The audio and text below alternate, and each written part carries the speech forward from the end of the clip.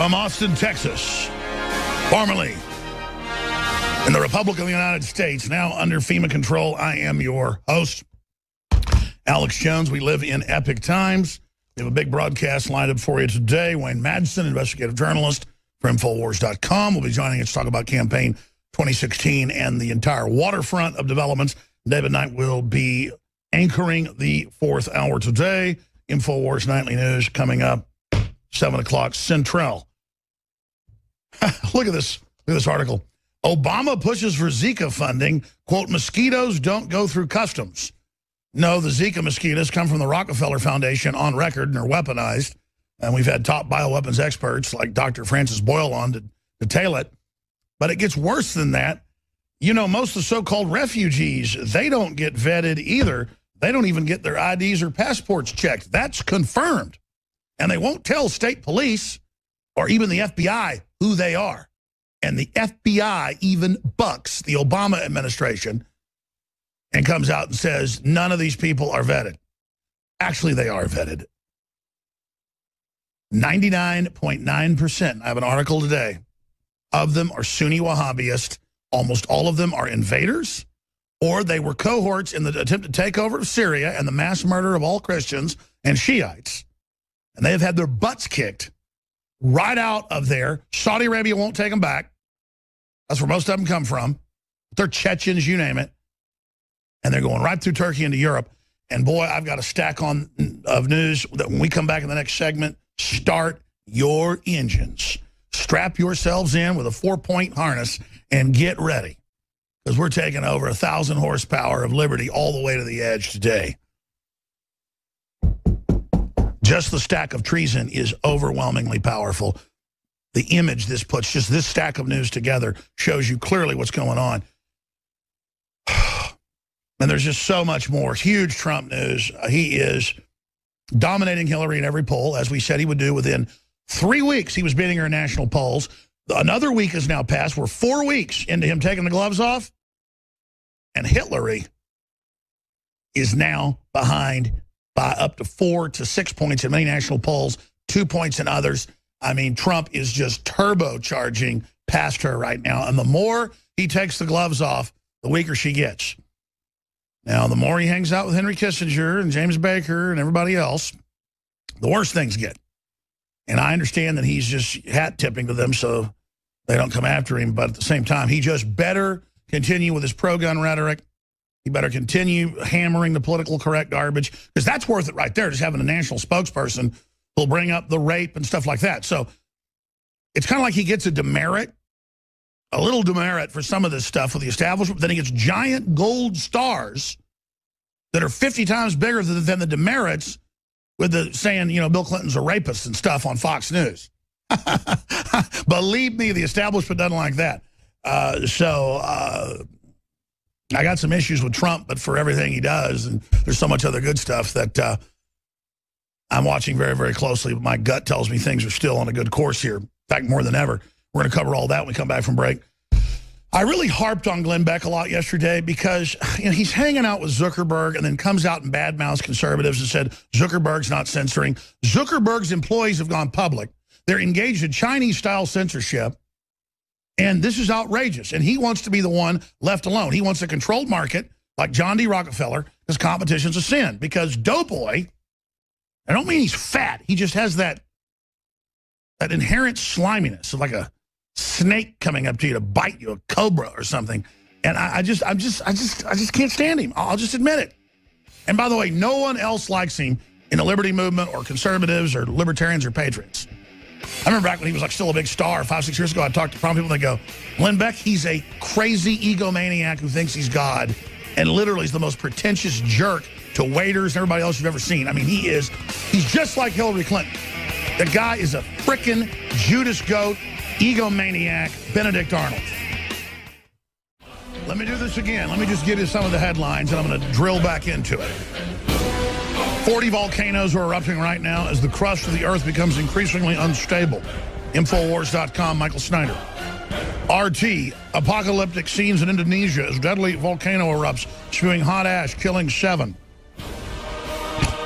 London Telegraph, Elijah Wood, Hollywood in the grip of child abuse scandal, similar to Jimmy Savile, the Satanist, who reportedly tortured small girls to death in the presence of the elite of Britain. They have found bodies, they have found the torture chambers, and of course they've been having government ministers and others that were connected to it dropping dead, and even mainstream news there says that there is a pedophile cult, in their words, running the UK. It's running the world, ladies and gentlemen. It's running the world. Continuing here, Trump to Hillary, disarm your bodyguards. Exclusive, Donald J. Trump, Hillary Clinton's plans for more illegal immigration to America are a disaster for our country. Former White House reporter, media happy to be managed by Obama. Former top writer at the USA Today publication told the Wall Street Journal. Continuing, new poll shows Trump beating Clinton in general election, accelerating as he gets more hardcore. Bernie Sanders is digging in because he really is the leader. And now he's fighting to not let Hillary steal the delegates and super delegates. So the mainstream media is now basically calling him a terrorist, violent, evil, because he's not the person they want. They want Hillary. Sanders would be so polarizing, he wouldn't get most of what he wanted done. And that's why they don't want him in there. I mean, just like they don't want Trump, they're trying to steal it. But he had such a landslide, and people didn't buy that, no, popular vote does count. We're not going along with your mind game, so they failed. But the Democratic Party has been so servile that they've gotten away with some of it, but now they're starting to wake up. So good job to them. I mean, we do have popular voting here, right? Yes, you can have a contested election when it's neck and neck, but not when it's a landslide. Not when he wins New Hampshire, he wins 7 other states, they give it to Hillary. No, that's wrong. And if you say that's the system, then let's change it, even though that's not the system. You don't have the moral high ground, Hillary Clinton or Ted Cruz. And I don't take pleasure coming out against Ted Cruz, folks, but when you start shooting your mouth off and talk about landslide victories when you're stealing states, that dog doesn't hunt.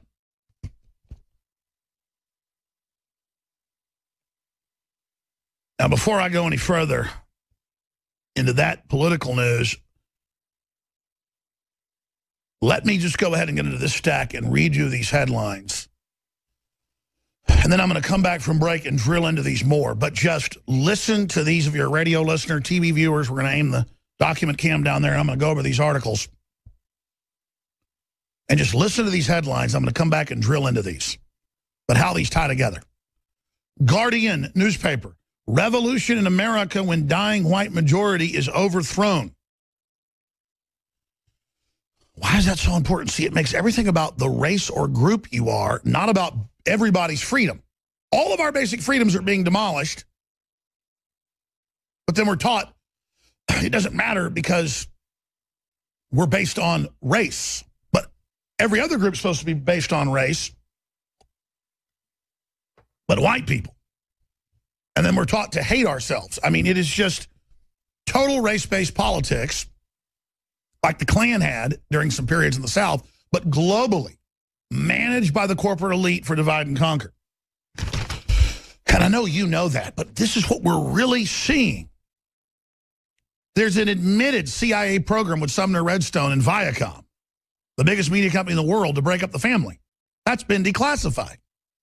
And you turn it on, it's totally weaponized to break down society. They're announcing, look at this, immigration officials to start sending transgender women to middle of Texas where they built an entire facility. An entire facility just for them.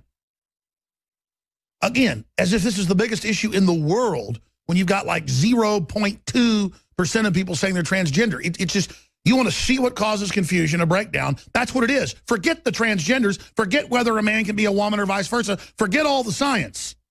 Either way. Are we planet tranning?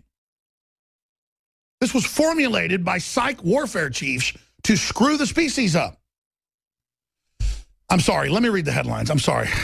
Guardian, Revolution in America when dying white majority is overthrown. And you read this, it's the most racist garbage. It sounds like a Nazi wrote it. Hungry Prime Minister. Clinton is George Soros's puppet, wants to overrun EU with millions of Muslims, while the mouth is Clinton, the voice is that of George Soros. Poland's top ministers have come out and said, we are under Soros attack. Even nationalists that are right-wing are saying they're trying to put Nazis in charge. That's in the news today. In fact, it was declassified. I'm going to get to that. They're trying to put Nazis in. And the nationalist groups that are against it, they call them Nazis. Like the libertarian presidential candidate calling Trump a Nazi, saying he wants to like go after Anne Frank. This is so incredible, folks, that they're doing this. But Europe gets it. They're like, stop it. Because Soros is in newspapers bragging, yeah, I'm going to overthrow your country. They're like, America, arrest him. Stop it. It's right-wing leaders. It's nationalist leaders. It's pro-Russia leaders. It's French leaders that are even liberal. German leaders that are liberal are starting to go, yeah, this is crazy. The mayor of London, super liberal, sounds like Donald Trump now because it's true. And there are a lot of liberals out there that don't want to suicide their countries. Hungary's prime minister, Clinton, is George Soros' puppet, wants to overthrow EU with millions of Muslims, while the mouth is Clinton's, the voice is out of George Soros. Hungary's prime minister, Viktor Orban, slammed Bill Clinton as a puppet of billionaire George Soros for supporting his plan to flood the EU with millions of hostile Muslims. We're going to get to that coming up. This is amazing. Now, this is the key. We're going to roll some B-roll of this here for you if you're a TV viewer. If you're a radio listener, you can always go to Infowars.com/show for the free video feeds so you can actually see this for yourself because it adds a dimension. This is AFP. Last article is Breitbart. Pope and top imam embrace in historic Vatican meeting. This is the main imam of Cairo. Basically the Muslim Brotherhood. Al-Qaeda light. Absolutely incredible. Now let's move on to this one that's from last week. Pope Francis likens Jesus to ISIS, says Muslims must breed with Europeans, says he, quote, doesn't want to hear about Christian roots of Europe. Well, you know the quotes. He, quote, dreaded, excuse me, it's worse than what I remembered. He dreaded, this was a quote, Christian roots of Europe because it has colonialist overtones. It goes on and on and on. Now, let's move on to the article today. Islamic State, AP. The last article was LaCroix, major Catholic paper, the Catholic paper of France, in case you think they misquoted him. This is out of his mouth, ex-cathedra or cathedra. AP. Islamic State group leaders urges attacks in Europe and U.S., and he's meeting with the Al-Qaeda light imam. And Merkel and Europe has said, come in, come in, come in, come in. Then they attack, they declare civil emergency, and arrest nationalists like Marie Le Pen, who's like Donald Trump light. She hasn't even endorsed Donald Trump because he might be too right-wing. I mean, give me a... They're arresting people that are not as hardcore as Sarah Palin in France, okay? The tyranny's here, folks. Chinese-style net censorship is now official at Facebook, and Glenn Beck's endorsed it. Endorsed it. They're moving on us, like Drudge said here a year ago. Well, that Paul Revere stood right over there in the shadows. One of the first interviews he's done in years, and warned you. Islamic State group leader urges attacks in Europe. Let me just race through these now. Bombings in Assad stronghold kills 111 in Syria. Islamic State claims responsibility. UPI. Credible threat that ISIS will target the Rio Olympics. Yeah, they're crawling all over South America. Brazil anti-terror chief says numerous measures are being taken to prevent an attack. Yeah, train you to live in a police state after they bring them in. Libertarian candidate compares Trump's proposal to deport illegals to the Holocaust. But they deport you in Mexico. Germans, look how pathetic this is, rushing to buy blank guns, toy guns. Guns that are used to start, swimming matches and races to try to just scare the rapist away. But, it gets better. 22% of resettled refugees in Minnesota test positive for tuberculosis. And then I knew it, but it's in the next article. The government knows they've got it and brings them in. Remember Ellis Island? They kept you there to make sure you didn't have stuff like that? They bring people in and stick them in your kid's elementary school or high school or whatever, and your kid gets TB and they admit it. Wow, wow, wow, wow. Somali refugees and stuff that live in dirt huts, folks, and don't know what planet they're on. The women are total slaves. Saudi Arabian, you name it. They're just pouring in. I mean, it's amazing, the political correctness. And now when they chain their wives up or even burn them up or kill them or pour acid on them, the cops hardly even investigate. It's like, well, that's their culture. UN diplomats keep slaves in New York City. Don't get in trouble. Look it up. 20% of resettled refugees in Minnesota have tuberculosis. And then look at this. Indiana officials, 85 test positive for TB bacteria. Oh, and they wonder why it's suddenly exploding all over. 4 refugees with infectious tuberculosis sent to Indiana.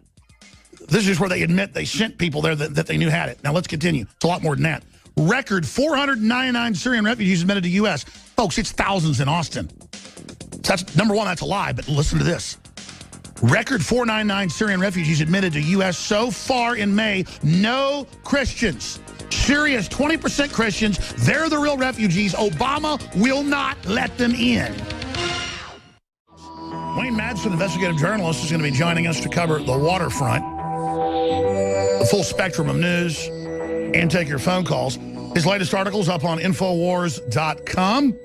CIA links top Hillary donor Soros to terrorist bombing. Soros is a major contributor to Hillary Clinton's campaign. I mean, we've got the Polish deputy minister. We've got, the president. We've got the president of Hungary. We've got German leaders in their Bundestag. We've got just incredible news here and documents being released. There's multiple declassifications on Soros right now. It's just incredible. It's incredible how evil this guy is. He even tried to crash the British pound. So in the new James Bond movie, the Quantum Group is the private corporation behind Spectre. And there's a George Soros character that just wants to ruin the world and be mean because he hates people. This is the real head of Spectre. Just give me a break, man. Some weird Nazi collaborator who actually has cats and an oxygen tank? Yes, we will kill James Bond. I mean, you cannot make it up. Give me a break. And I said this before, it's just weird. Both my grandfathers are dead now. They were both in World War II in the Army Air Corps. They both of them barely survived. One of them in a crash landing, the other, plane shot up. And then their base got bombed, my dad's dad, and he got hurt, Purple Heart. So didn't go up, and then a few missions in, his whole crew got killed. Barely didn't make it, fighting the Nazis. And then I've got to sit here, and you've got to sit there with a guy who was all the way back in World War II, a top Nazi collaborator, helping round people up. We have to put up with his crap. And then the Southern Poverty Law Center and ADL give him awards as a Jewish leader when he is the greatest living Nazi war criminal. And then he runs Media Matters and all these other groups attacking us. You people that work at those places, you are just horrible people. Because you're not just calling me a Nazi. You work for one who's anti-free speech and is putting Nazis in places like Ukraine. I mean, how freakish is that? I just can't believe it. It's so rich. It's just such horse manure. I've had Media Matters call me before years ago just for fun. I'd actually do the interview with their so-called, editor. They go, and you're not anti-Semitic? And I'm like, no, not like George Soros that funds you. He doesn't fund us. I pulled up Election Commission documents while I was talking to him and said he was their #1 funder. And they went, well, thanks for the interview. And I said, all you were doing this for was to act like you were actually a journalist. You're not a journalist. You're a hack. Our government's funding Sunni radical Muslims that have killed 300,000 people conservatively in Syria, most of them Christians, and Obama won't let one out. We had the clip 6 months ago. We ought to try to find it again. Something like Obama talks about it's not fair to only let in Christian refugees. And then he giggles and he goes, because that's not fair. Because that's not fair.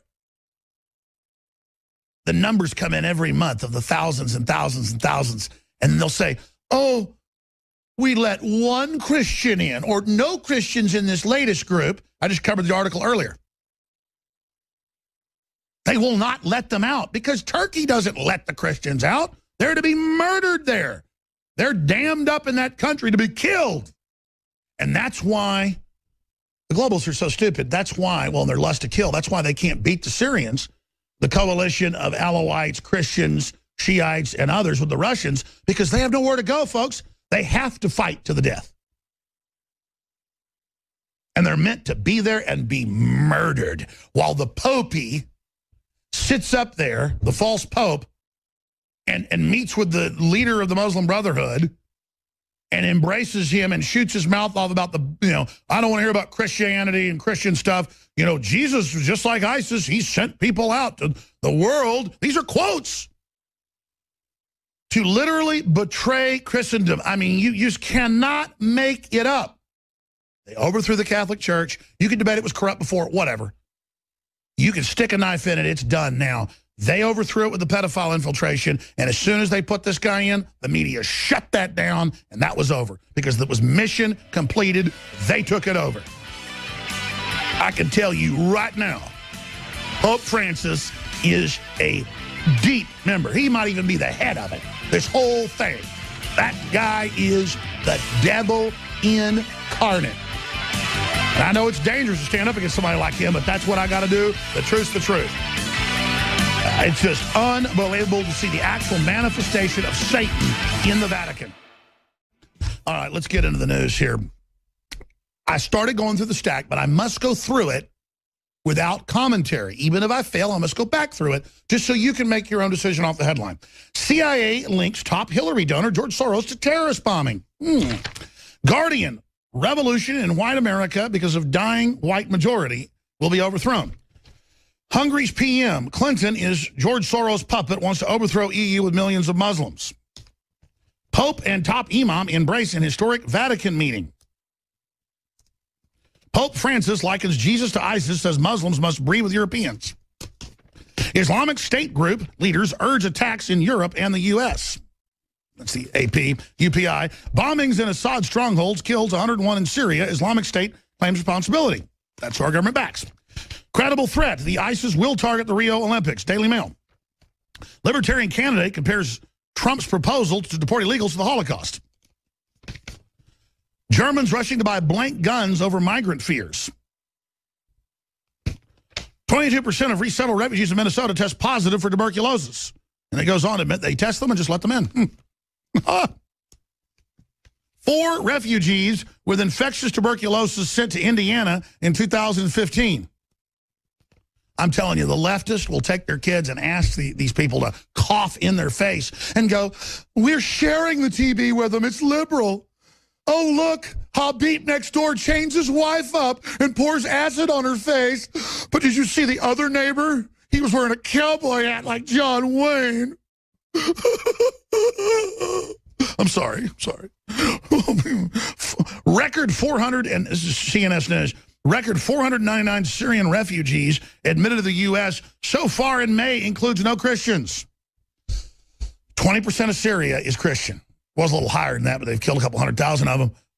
Oh, we're going to let you out? I'm afraid not. That's one Bob really relished in that video. We got to find that. Something like, Obama says we got to let all refugees in, not just Christians. Try to find it. He's just like, he laughs. He goes, it's just not fair to not, only let Christians in. Because he's not, but the joke is they're not letting Christians in. And he laughs, oh man, when they line those families up and machine gun them or chop their heads off or take those little girls as young as 5 into sex slavery and 100 jihadis line up and rape them till they die. Look it up. ISIS rapes little girls till they die. And that demon filth, that filth of hell, laughs about it. Because they're devil worshipers, folks. That is a sacrifice going on over there. You understand? They're not following the same conductor as us, okay? Wow. Obama planned to reintegrate ex-convicts into society raises crime fears. Oh, think so? The government's going to hire the hardcore felons. There is too many innocent people getting felony charges out there. So then everybody goes, yeah, we got to reform this. We can't even find workers. A third of the country's got felonies. That's not what this is. This is always the end stage of a communist operation. Elderly bookend of life talks, once labeled death panels, AP. Oh, we are going to cut your care off and everything, but it's okay because we brought people in with TB to cough on you. It's all right. But don't worry, we care about animals, but not humans. Puppy addicted to heroin and meth found in motel room. And it is very sad, but see, we've been taught to have empathy for the dog, but not for all the chimera human-animal experiments. Those creatures don't have any rights. Those are just in the newspaper. They've got them. They don't show it to us. When they finally roll it all out, I think soon, they're going to just say, well, we've been doing it for 30 years.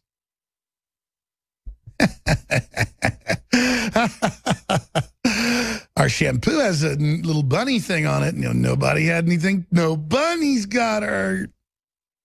No chimeras did, though. And your kids did with the vaccines and the fluoride. Bye-bye, brain cells. So there's that little stack. Oh, I've got 1, 2, 3, 4, 5, 6, 7. Only 7 other stacks, and I intend to try to at least skim over all of it today, but I want to go back into some of this stack first. But if you want to know who quarterbacks the show, there's something real wimpy and very, I don't want to say effeminate because it's not fair to women. A real woman is powerful, and, you know, to call these weird Nelly men that are into kids effeminate and the, quote, feminization of men, this is not a feminization of men. This is a dehumanization of men and women. And there is this Renfield, Dracula's servant archetype. And I understand Media Matters and Raw Story and CNN will say that I'm saying vampires are real. It's an allegory, a parallel. You know that too. You just try to deceive your viewers to make them, you know, think I'm a liar. But all that happens is they come and tune in and find out what I'm really saying. I'm not saying vampires are real. I'm saying as an archetype or as a historical symbol, there have always been psychopaths that want to grab your kid and torture him to death. That's why the ancient Greeks had vampire hunting days, you know, where they'd go into the catacombs, you know, during the day. The Romans would as well, and find the crazy people that would creep out at night and grab you and take you and eat you, and then they would hunt them down. It was always a very small percentage of people that wanted to lurk around in the dark and, you know, grab your kids out of their bed at night and take them down to the catacombs and torture them to death.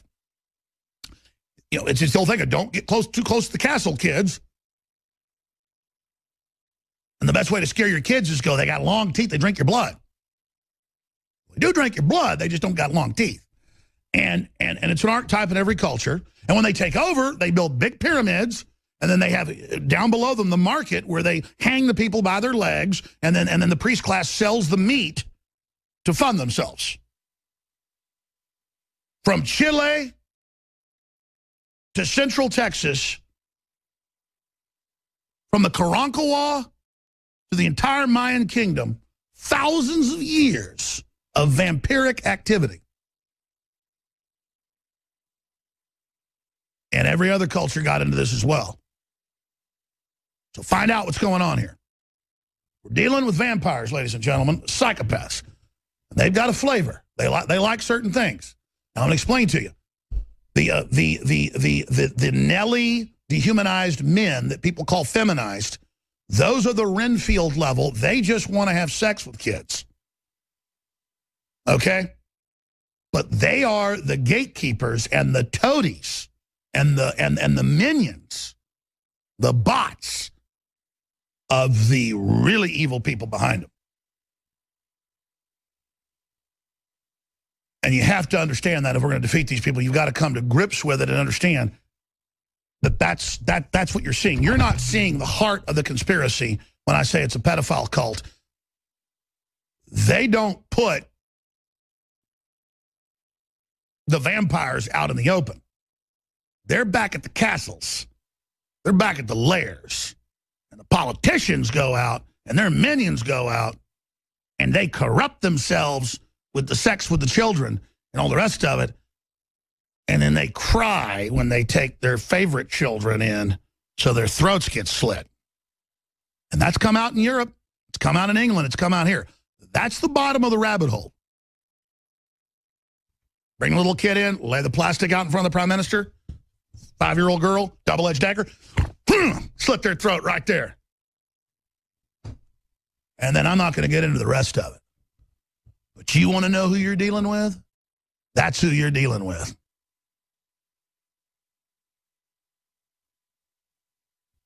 You want to take vaccines they give you? You want to drink water they set up for you? You want to eat that GMO? You want to work with them? You want to...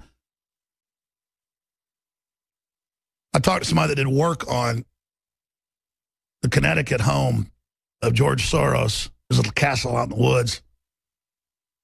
The windows are all blacked out. All the furniture is black. There's black mirrors everywhere. You know what that's for?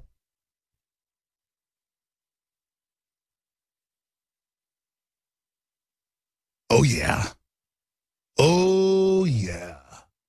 They are coming for everybody.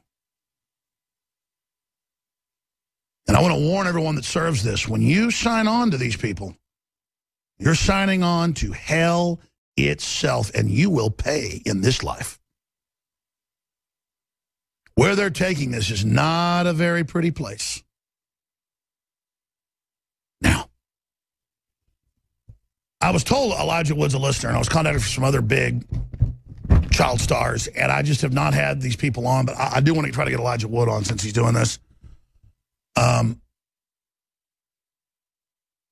But I was told by one of these prominent stars that, oh, Elijah Wood, knows about all this too, and after you have me on, then, you can have him on, and I just said, you guys, you just put your stuff out there, and then I can report on it. So I'm going to go ahead and try to get Elijah Wood on. Elijah Wood, Hollywood, in the grip of child abuse scandal similar to Jimmy Savile. Who is the guy that had a secret dungeon for Satanism, and he ran the community orphanages and the troubled children, the little girls. But he would procure the little boys, and he was best friends with Prince Charles. That's in the news. And had the highest level access above MI6, the royal family. I'll just stop right there. Elijah Wood, Hollywood, in the grip of child abuse scandal similar to Jimmy Savile. Let's put Jimmy Savile on screen for TV viewers if you want to see the absolute archetype of the Renfields. You want to see a possessed person, click as he gets older, he just gets more. I mean, imagine, oh, he's here to drive a truckload of little girls to a mansion in the middle of the night. Oh, there's nothing happening. 6, 7, 8-year-old girls. Hello. Hello. And then now it comes out, Satanism, dead bodies, all of it. Wow. Wow. The rabbit hole goes deep. The roots are deep.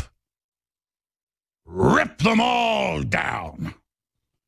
Elijah Wood, Hollywood, in the grip of child abuse scandal, similar to Jimmy Savile, wrecking the innocent of children, wrecking their souls, destroying them forever, feasting on their energy, interdimensional demons, interfacing, ruling the earth. Or maybe they're just psychopaths and mentally ill. All I know is they're suddenly in the liberal media telling us pedophilia is loving. It's loving. I'll get you and your little dog, too. These things must be done delicately, huh? Hollywood is in the grip a child sexual abuse scandal similar to that of Jimmy Savile in Britain. Lord of the Rings star Elijah Wood has claimed the 35-year-old former child actor said pedophiles had been protected by powerful figures in the movie business and that abuse was probably still taking place. In an interview with the Sunday Times, Wood said he had been protected from abuse as he was growing up, but that other child actors had been regularly preyed upon at parties by industry figures. That's just the gateway to this. You all grew up with Savile. Jesus, it must have been devastating, he said. Clearly, something major was going on in Hollywood. It was all organized, key statement, There are a lot of vampires. Ooh. There are a lot of vampires in the industry. People who only have their own interest in mind. There is a darkness in the underbelly. If you can imagine it, it's probably happened. Woods said the abuse was allowed to continue because victims can't speak as loudly as people in power. That's the tragedy of attempting to reveal what is happening to innocent people, he said. They can be squashed, but their lives have been irreparably damaged. Allegations that senior Hollywood figures have been protecting child abusers have gathered pace in recent years. And then it goes on. Gathered pace, just like the Catholic Church. We don't hear about that anymore, do we? Oh, I'm afraid the blackmail worked. And now the crew's in firm control. First they infiltrate, then they create the corruption. Now they have the leverage, and now they're in control. Oh, we're opening the door for ISIS, also child rapist. Come on in, my friends, fellow vampires. Entra. Come in. The feasting is good. We have conditioned everyone. Their shields are down. Sharpen your knives. Get out your forks. The water's warm. The blood of children.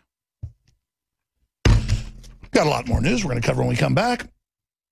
But first, I do need to tell the wonderful viewers and everyone that we have never sold so many T-shirts for Hillary in prison or Come and Take It, Molon Lambe, because we offered 50% off when you go to Infowars.com/newsletter to sign up for the free newsletter, and we send you the code.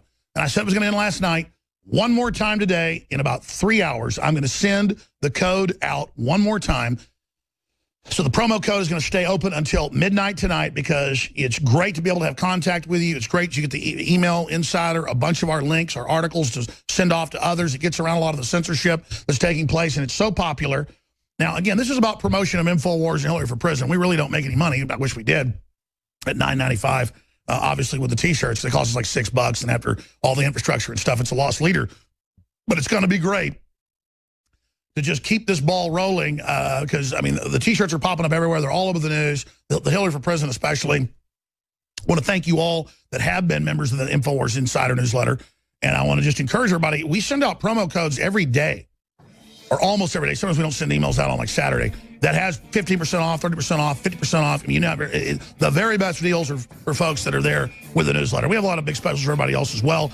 We got 20% off on the incredible Good Halogen, Nascent Iodine X Tube. The Globals are doing everything they can to make sure you don't get real pure iodine that actually is absorbed by your cells. 20% off. Try it. It's a great way to get introduced to it. And your purchase funds the operation. And I want to thank you all for your support. We'll be back. Stay with us. Start thinking about the New World Order and how sick these freaks are. It gets my blood up. Just total defense mode. Just, ah! I don't like these vampires. Do you? All these archetypes from history are telling us what we're dealing with. They want just a bunch of dumbed-down, mindless, infighting, stupid sheep. And they can sit up there in their big armored compounds and just fly over us in their jet copters. It's like a vampire science fiction movie while they play God. They set up a world where they do whatever they want. Play with us, play with our world like we're their little toys, pawns. Let me mention this because I have a clip of it I want to get to. Guardian, revolution in America when dying white majority is overthrown. The West that ended slavery, that opened its borders up, that did all this stuff. Sure, elites have used this for corruption, but I mean, the backwardness in these other countries is incredible. Let's see, the virtue is elsewhere. And they have the Guardian Stephen Thrasher, who's obviously an anti-white racist in my view, but see, it's okay because he's not white, come out and say the Guardian Stephen Thrasher is looking forward to the day when America's, quote, dying white majority is overthrown and a political revolution led by people of color ends the white supremacist system currently represented by Donald Trump's presidential campaign. See, it's all race-based there. And obviously, as a backlash, there's some race-based stuff from white people going on. But see, they want you just to identify with race and then identify if you're a, quote, minority, 90% of the world's population is not Anglo or less, that you then identify with Bernie Sanders and socialism, when that's what the big banks want because they administer it. So they brand socialism and communism as an anti-white thing. And then the big mega banks put the Bolsheviks in Russia and killed tens of millions of people. That's admitted. I mean, it's so horrible. Look at Venezuela collapsing. It's a system for idiots. Venezuela was almost as rich as the U.S. 50 years ago. Argentina had more money than we did. They got taken over by corruption, folks, and now look where they are. They have a crony system now, not a free market. Let's go to this guy. I'm going to put this segment into this show because the pricks at The Guardian are protecting this asshole that hates freedom. So here we go. We're going to start this one again. And you'll understand why I think Donald Trump will be the 45th president of the United States. Every bold advancement of freedom in America is always met with an equally bold racist backlash, like the emancipation of the slaves and Reconstruction being met by our old friend Jim Crow, or how desegregation of schools and public spaces birthed a wave of resegregation in the 80s. Remember the Voting Rights Act of 1965? A half century later, we have poll lines so long they disenfranchise those who can't afford to wait. And new laws are excluding countless citizens who have voted their whole lives. So, when we voted against the odds to elect the first black president 8 years ago, when we had a clear symbol that the country was literally becoming more black, why shouldn't we expect his successor to be the meanest, whitest, most vile bigot possible? The very same guy. That's enough. Here's the deal. It's racial politics from the left. I mean, they're just throwing it around everywhere.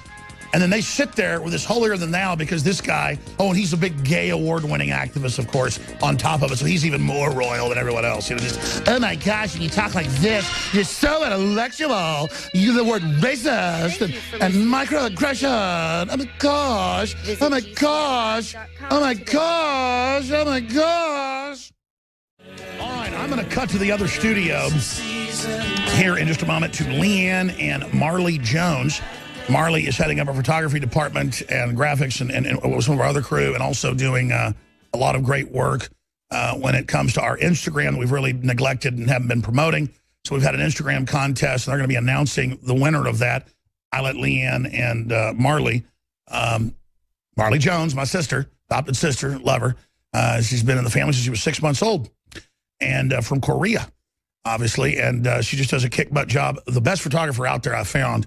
And so that's why I was lucky enough to be able to hire her back. She worked here some when she was in college, but she is now here back with the crew. And so everybody can go join our Instagram or follow us there, because we have to have a lot of these, Instagrams, Facebooks, Twitters, because this is what's taking over the web. We've got to have outposts to get our InfoWars information into them. And then, yes, when they censor us on one, we use the other platforms to point out the censorship. And I've got Paul Watson coming on, and also a reporter in the next few days. Miss Southern out of Canada, who's a great activist, a great reporter, and she just reported on and linked to on her Facebook articles and articles admitting that Facebook's censoring, and they suspended her account and said, you're not allowed to do this. And she put a screenshot of that out, had her own website, was able to expose it. So you have to have a bunch of platforms, because it's like whack-a-mole. They try to whack us down, we pop back up. And that's the strategy. They've shut down our YouTube, Facebook before, but there's such a backlash. And yes, I have lawyers write them letters. And I mean, I'm dead serious. I'll sue them, because you can't advertise that you've got an open commons. You can't advertise that you're free and good and not censoring and then do it. There's not porn. There's not calls to violence. You can't shut us down. You advertise it's a commons. We bring the value there. And that's what Congress and the Senate is finding right now. And that's why it's such a big deal to have Chinese-style censorship. I mean, they're officially doing it and trying to mainline it and having the media cheerlead and say, of course, it's their website. Let them control whatever you say. So Facebook told her, Donald Trump is not any Muslim, he's anti-ISIS. And so she basically put that out, and then they just took it down. That's Lauren Southern. This is going on. This has happened to us a couple of years ago. We were spreading a Navy SEAL meme. Wait, only got a few minutes till we go to breaks. Let me go ahead and throw to Marley and Leanne. Are you guys there? Thanks, Alex. Well, that's right. We are wrapping up our very first Instagram contest, and we are so excited with the results. So many people got involved.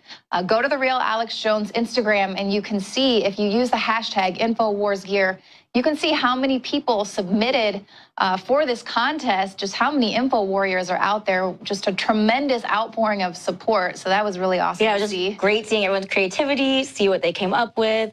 And you can continue to use this hashtag throughout forever. And we're going to be looking at it constantly to start finding content for our newsletter. We want to see your support and just keep showing us those photos and showing what you're doing out there. Yeah, so we'll definitely be putting a lot of your submissions in the newsletter, like Marley said, so you can check out all of your fans out there, your fellow info warriors. And now, here was the thing. It was so hard. We were looking at everything over the weekend. There were so many submissions that we couldn't decide. So hard to decide. We just could not choose a winner. We did narrow it down for you. We narrowed it down to 4. And so now you need to go to Infowars.com and click on this article, Spoils of War, finalists battle it out for the $1,000 prize. And you'll see there is a poll there. You need to click your choice for the winner of the $1,000. Go to the poll, and Alex Jones will announce the winner by the end of the show today. So be sure to get to you guys out there. I see. I was okay. Got a little bit of time. Just go and pick your favorite. We really wanted you guys to choose it for us. Like I said, it was just such a hard choice. So please go show us who you guys think should win grand prize. Well, I got that wrong. The winner will be announced today by the end of the Alex Jones Show. So go to the website right now and choose your choice for the winner. Back to you, Alex. Okay, sorry, guys. We don't script a lot of this. It's teleprompter free. So I was thinking they'd already chose it. I'd forgotten that they wanted me to choose it. So fun train wrecks here. Thanks, guys. I guess I will then choose. I thought they were choosing, and then I will announce it. So the announcement's coming up. We'll have them both back in studio here then with us coming up at the very end of the broadcast today. Ladies and gentlemen, we're now into hour number 2. I am your host, Alex Jones, and for the balance of the hour, Wayne Madsen, Infowars.com, investigative journalist. He also has his own award-winning website, WayneMadsenReport.com. He's also a best-selling author, formerly in anti-submarine warfare, then in security, actually internal security, not like security guard, but actually headed up a division looking for leaks and moles and spies in the NSA, in a senior position there, directing projects. And then now, for the last 20-plus years, a major whistleblower, bigger than Snowden. It's just back then they didn't arrest whistleblowers. He's been to Congress, testified, and then became a journalist. That's what you do. Nowadays, you expose pedophilia in government, they arrest you. Or you expose drug dealing in government, they kill you. Or you expose Fast and Furious, like the Border Patrol agent, and they kill you. We've now had the investigators on. They killed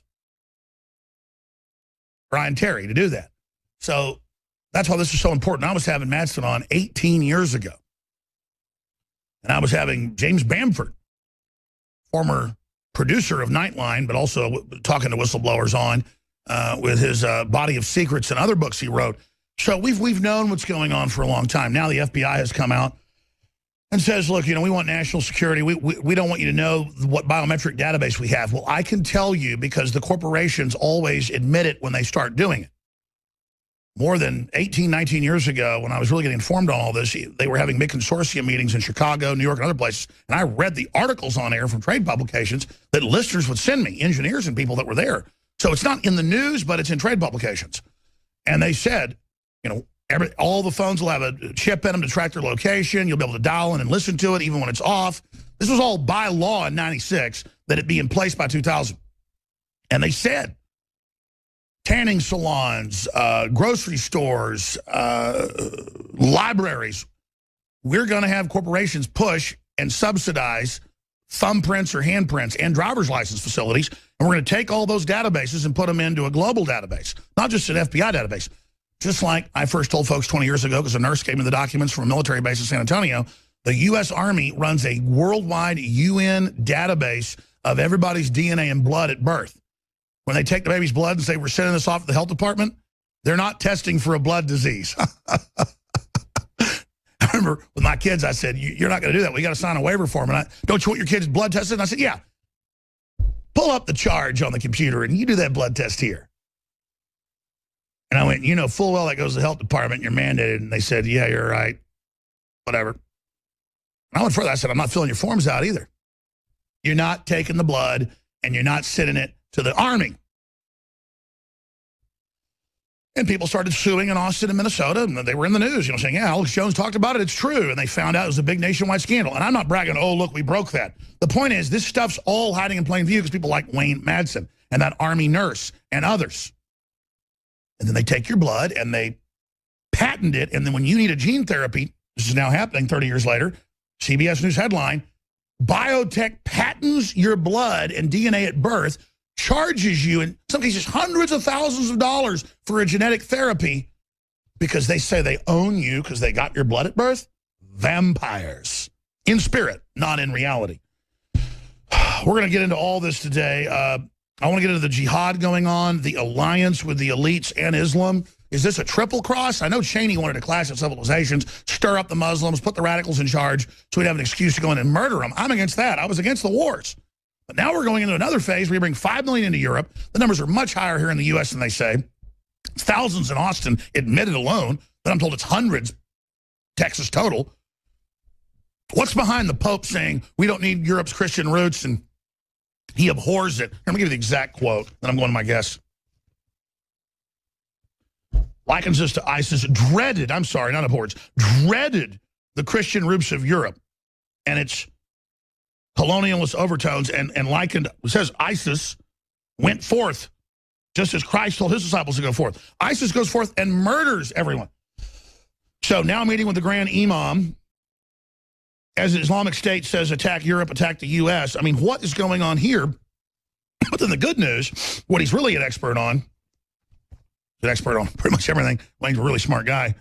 And I'm not kissing his butt, but a few guests we get on I know are so smart because I do a lot of research and know even more than I do in many cases. But I'm telling you, listen to this guy.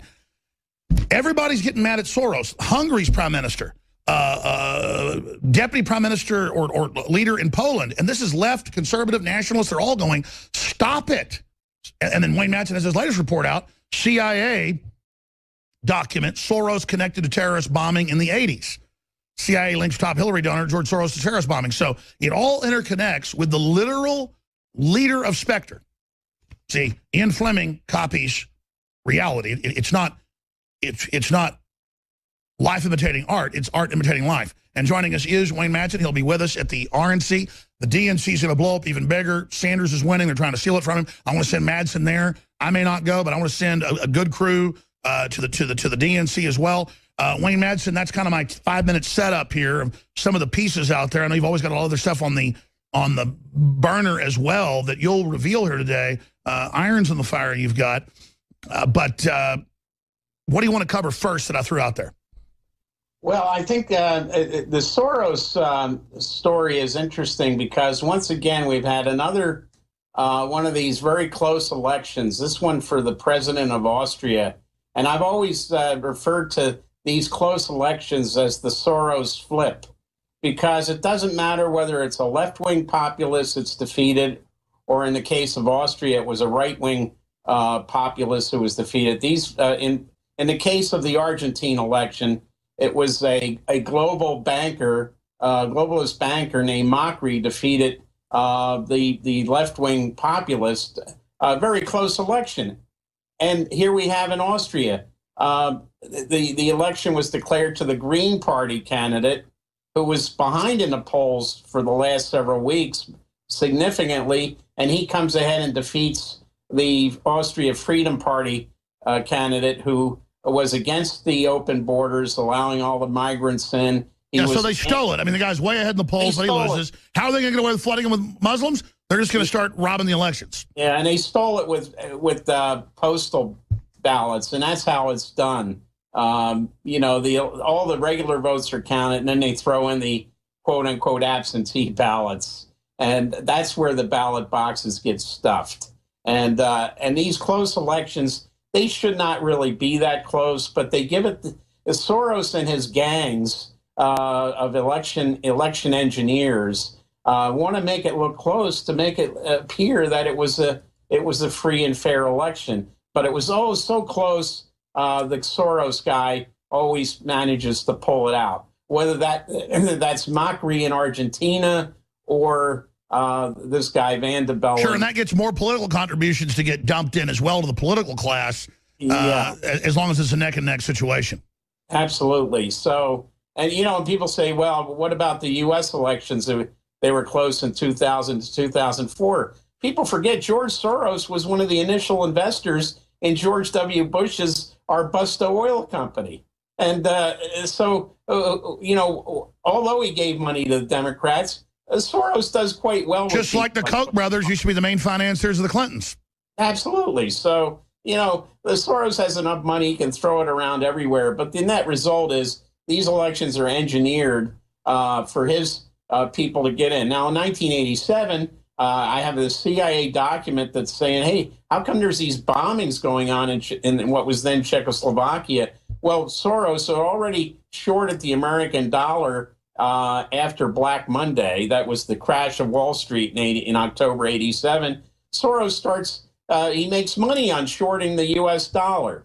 And he throws all the profits, a lot of them, into Eastern Europe, which is starting to open up at the end of the 80s. And he's supporting his favorite people in Eastern Europe.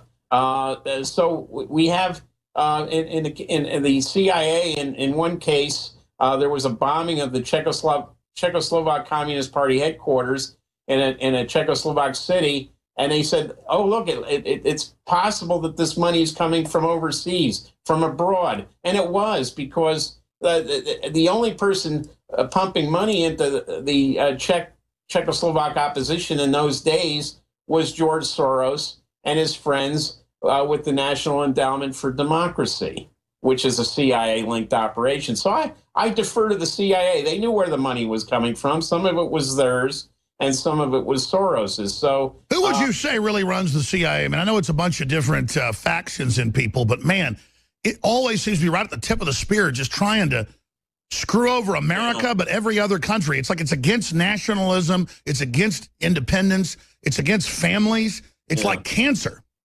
Well, I'm glad you asked that, because I'm in the process of working on my forthcoming book, which is a glossary of all the CIA front companies, proprietaries, contractors, partners since its inception. And it's becoming quite clear to me that when you look at how many operations the CIA has run and how integrated they were with Wall Street. It's really an attempt to take over the whole economy and have a shadow economy. Yeah, I think the actual masters for the CIA, it's not the White House or the National Security Council. It's Wall Street. It's the Council on Foreign Relations. That's right.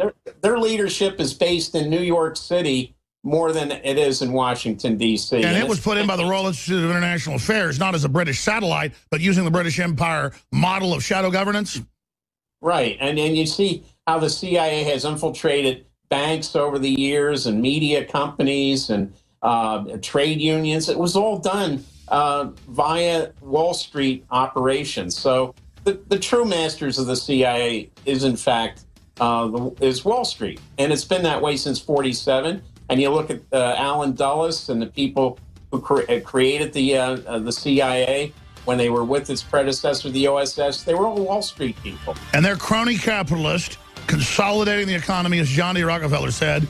Competition is a sin. You having your own life is a sin. Investigative journalist Wayne Madsen joins us. His latest article, CIA document leaks and links George Soros to bombing in Europe. What is it this guy linked to? But before I go any further with him, I want to get into the election. I want to cover a lot of news. I want to take your calls, your questions for Wayne Madsen on geopolitics, on the Middle East, on Trump. 800-259-9231. 800-259-9231. I want to give first-time callers in this hour a chance. Please be first-time callers. 800-259-9231. Wayne, in this short segment, let me ask you about this. I really want your insight on this. It seems very reckless of the establishment. The best numbers we've got is about 5 million refugees that they advertised, that the head of the UN program on refugees set up. I mean, he'd been the founder of the EU. Peter Sutherland top globalist, moves down to be the head of the refugee program, advertises, sets up the conduit with Turkey, brings in all these mainly invaders that, as you know, came into Syria. You've been there. You've traveled there. Been to Libya. You get your hands dirty. You get down in the muck. And, I mean, a good percentage of them are jihadis, obviously waiting for their orders to attack. How does the establishment get away with they're the ones that brought them in and then they allow this to happen? And why would they want to destabilize things that bad? I mean, I get they're bringing in terrorists, but why would they do it so nakedly? Why are they doing it here? Why is Obama hiding the real number of refugees here? That's clear. What's the real end game? What's this alliance with Saudi Arabia and Wahhabist Islam? Where do you think this goes? The alliance with Wahhabism is really least. Your Skype broke up, my friend. Start back over. You said the alliance with Wahhabi Islam. Please continue. This is important. Let's reconnect with Wayne Madsen. His Skype just shut down. We're going to reconnect with him right now. Again, this is paramount, folks, because they haven't brought 5 million people. And that's the best numbers we've got. It's about 5 million in the last 3 years. It was a couple 100,000 the first year, over 1 million the next, over 1 million the next, and then upwards of 2 million. I mean, over the next 2 years or more, it's probably more than 5 million. And they would always say, we brought 100,000. And we go, true numbers this year in Germany, 1 million. It's like, whoa. Sweden say, we brought in 100,000, the same script. It turned out to be like, 500,000. France would be like, oh, we brought in 100,000. It turned out to be over 1 million. I mean, it is big. And, man, these folks are wound up. They feel like they run things. They're getting aggressive. And then they're blocking nationalist elections that would just control their borders. And the EU saying €250,000 fines if you don't take whoever they say, and they're not vetting them, they're letting them in with TB. I covered that last hour in the news, mainstream news. They have TB, they test them, and then bring them in and put them on the street. I mean, this is like military sabotage of America. Wayne, your Skype broke up. Please continue, sir. Yeah, maybe that little NSA man-in-the-middle operation going on there. But it's clear that the Wahhabist alliance has been a problematic one for the United States over the years. And these people are exporters of jihadism. Now, I've been to Iran, and the Shias are much more moderate and much more accepting of other Islamic sects and other religions than are the Wahhabists.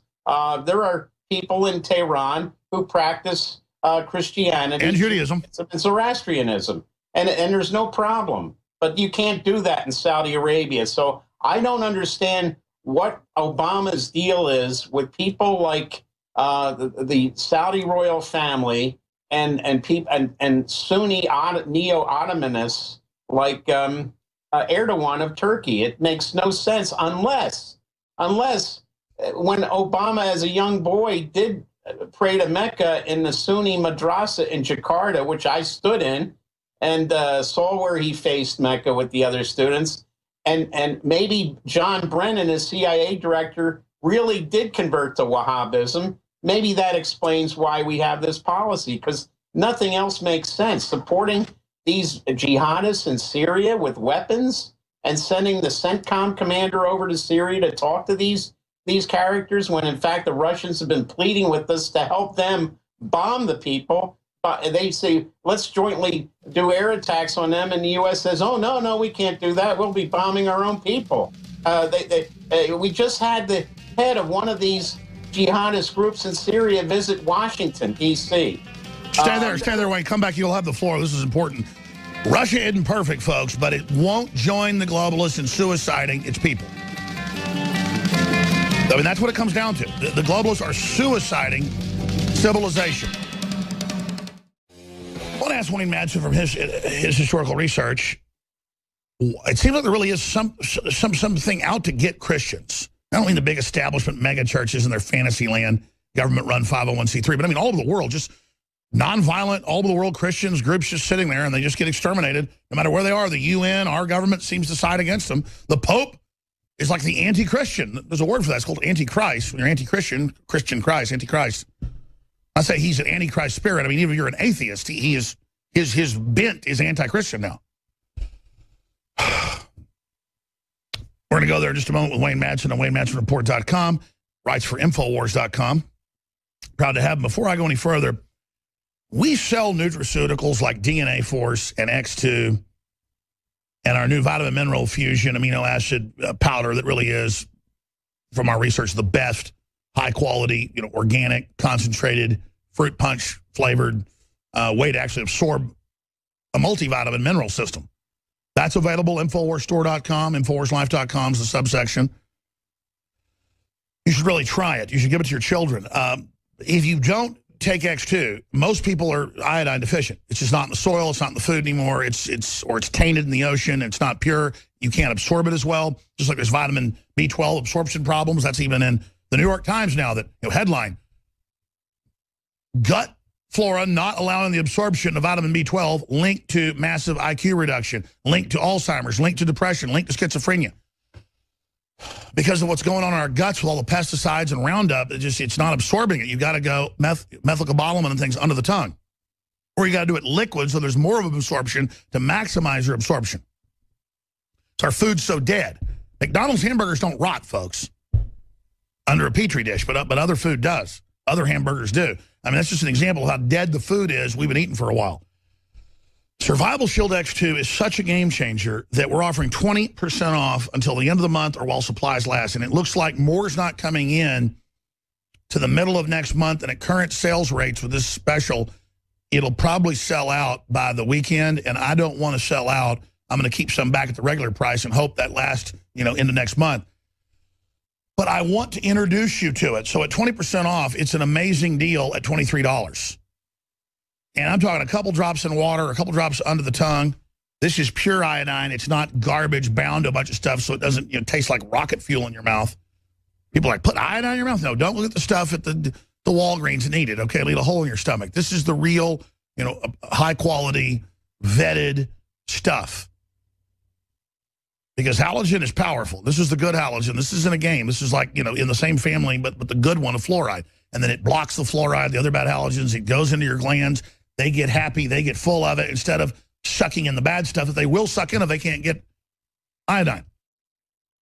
So it's made me lose so much weight. I've been so much healthier. Libido, energy, my skin. I remember a group 3 years ago when we had the prototype. It goes, watch, your skin's going to get healthier. You're going to tan better. You're going to be, and it was just like, whoa. Hair grows better. Fingernails. It's just amazing. InfoWarsLife.com. Check it out for yourself. Experience it. Read the 5-star reviews. InfoWarsLife.com or call toll-free 888-253-3139. Brain Force is excellent as well. 10% off on anybody that signs up for auto ship at InfoWarsStore.com. And you get free shipping on orders of $50 or more, so take advantage of that. And finally, we're going to send out on the InfoWars newsletter one more time the promo code today. If you haven't gone and signed up for the free newsletter, that we send you videos, exclusive articles. With all the censorship going on, we need email, because even if they do the internet kill switch during crises, we'll still be able to send emails out, our experts believe. So we need to have contact with you, obviously, to spread the word, for marketing purposes, for fund the operation, everything. It's important, something I never really pushed. A lot of folks are signing up. 50% off on the Hillary for President t-shirt and the Come and Take It t-shirts.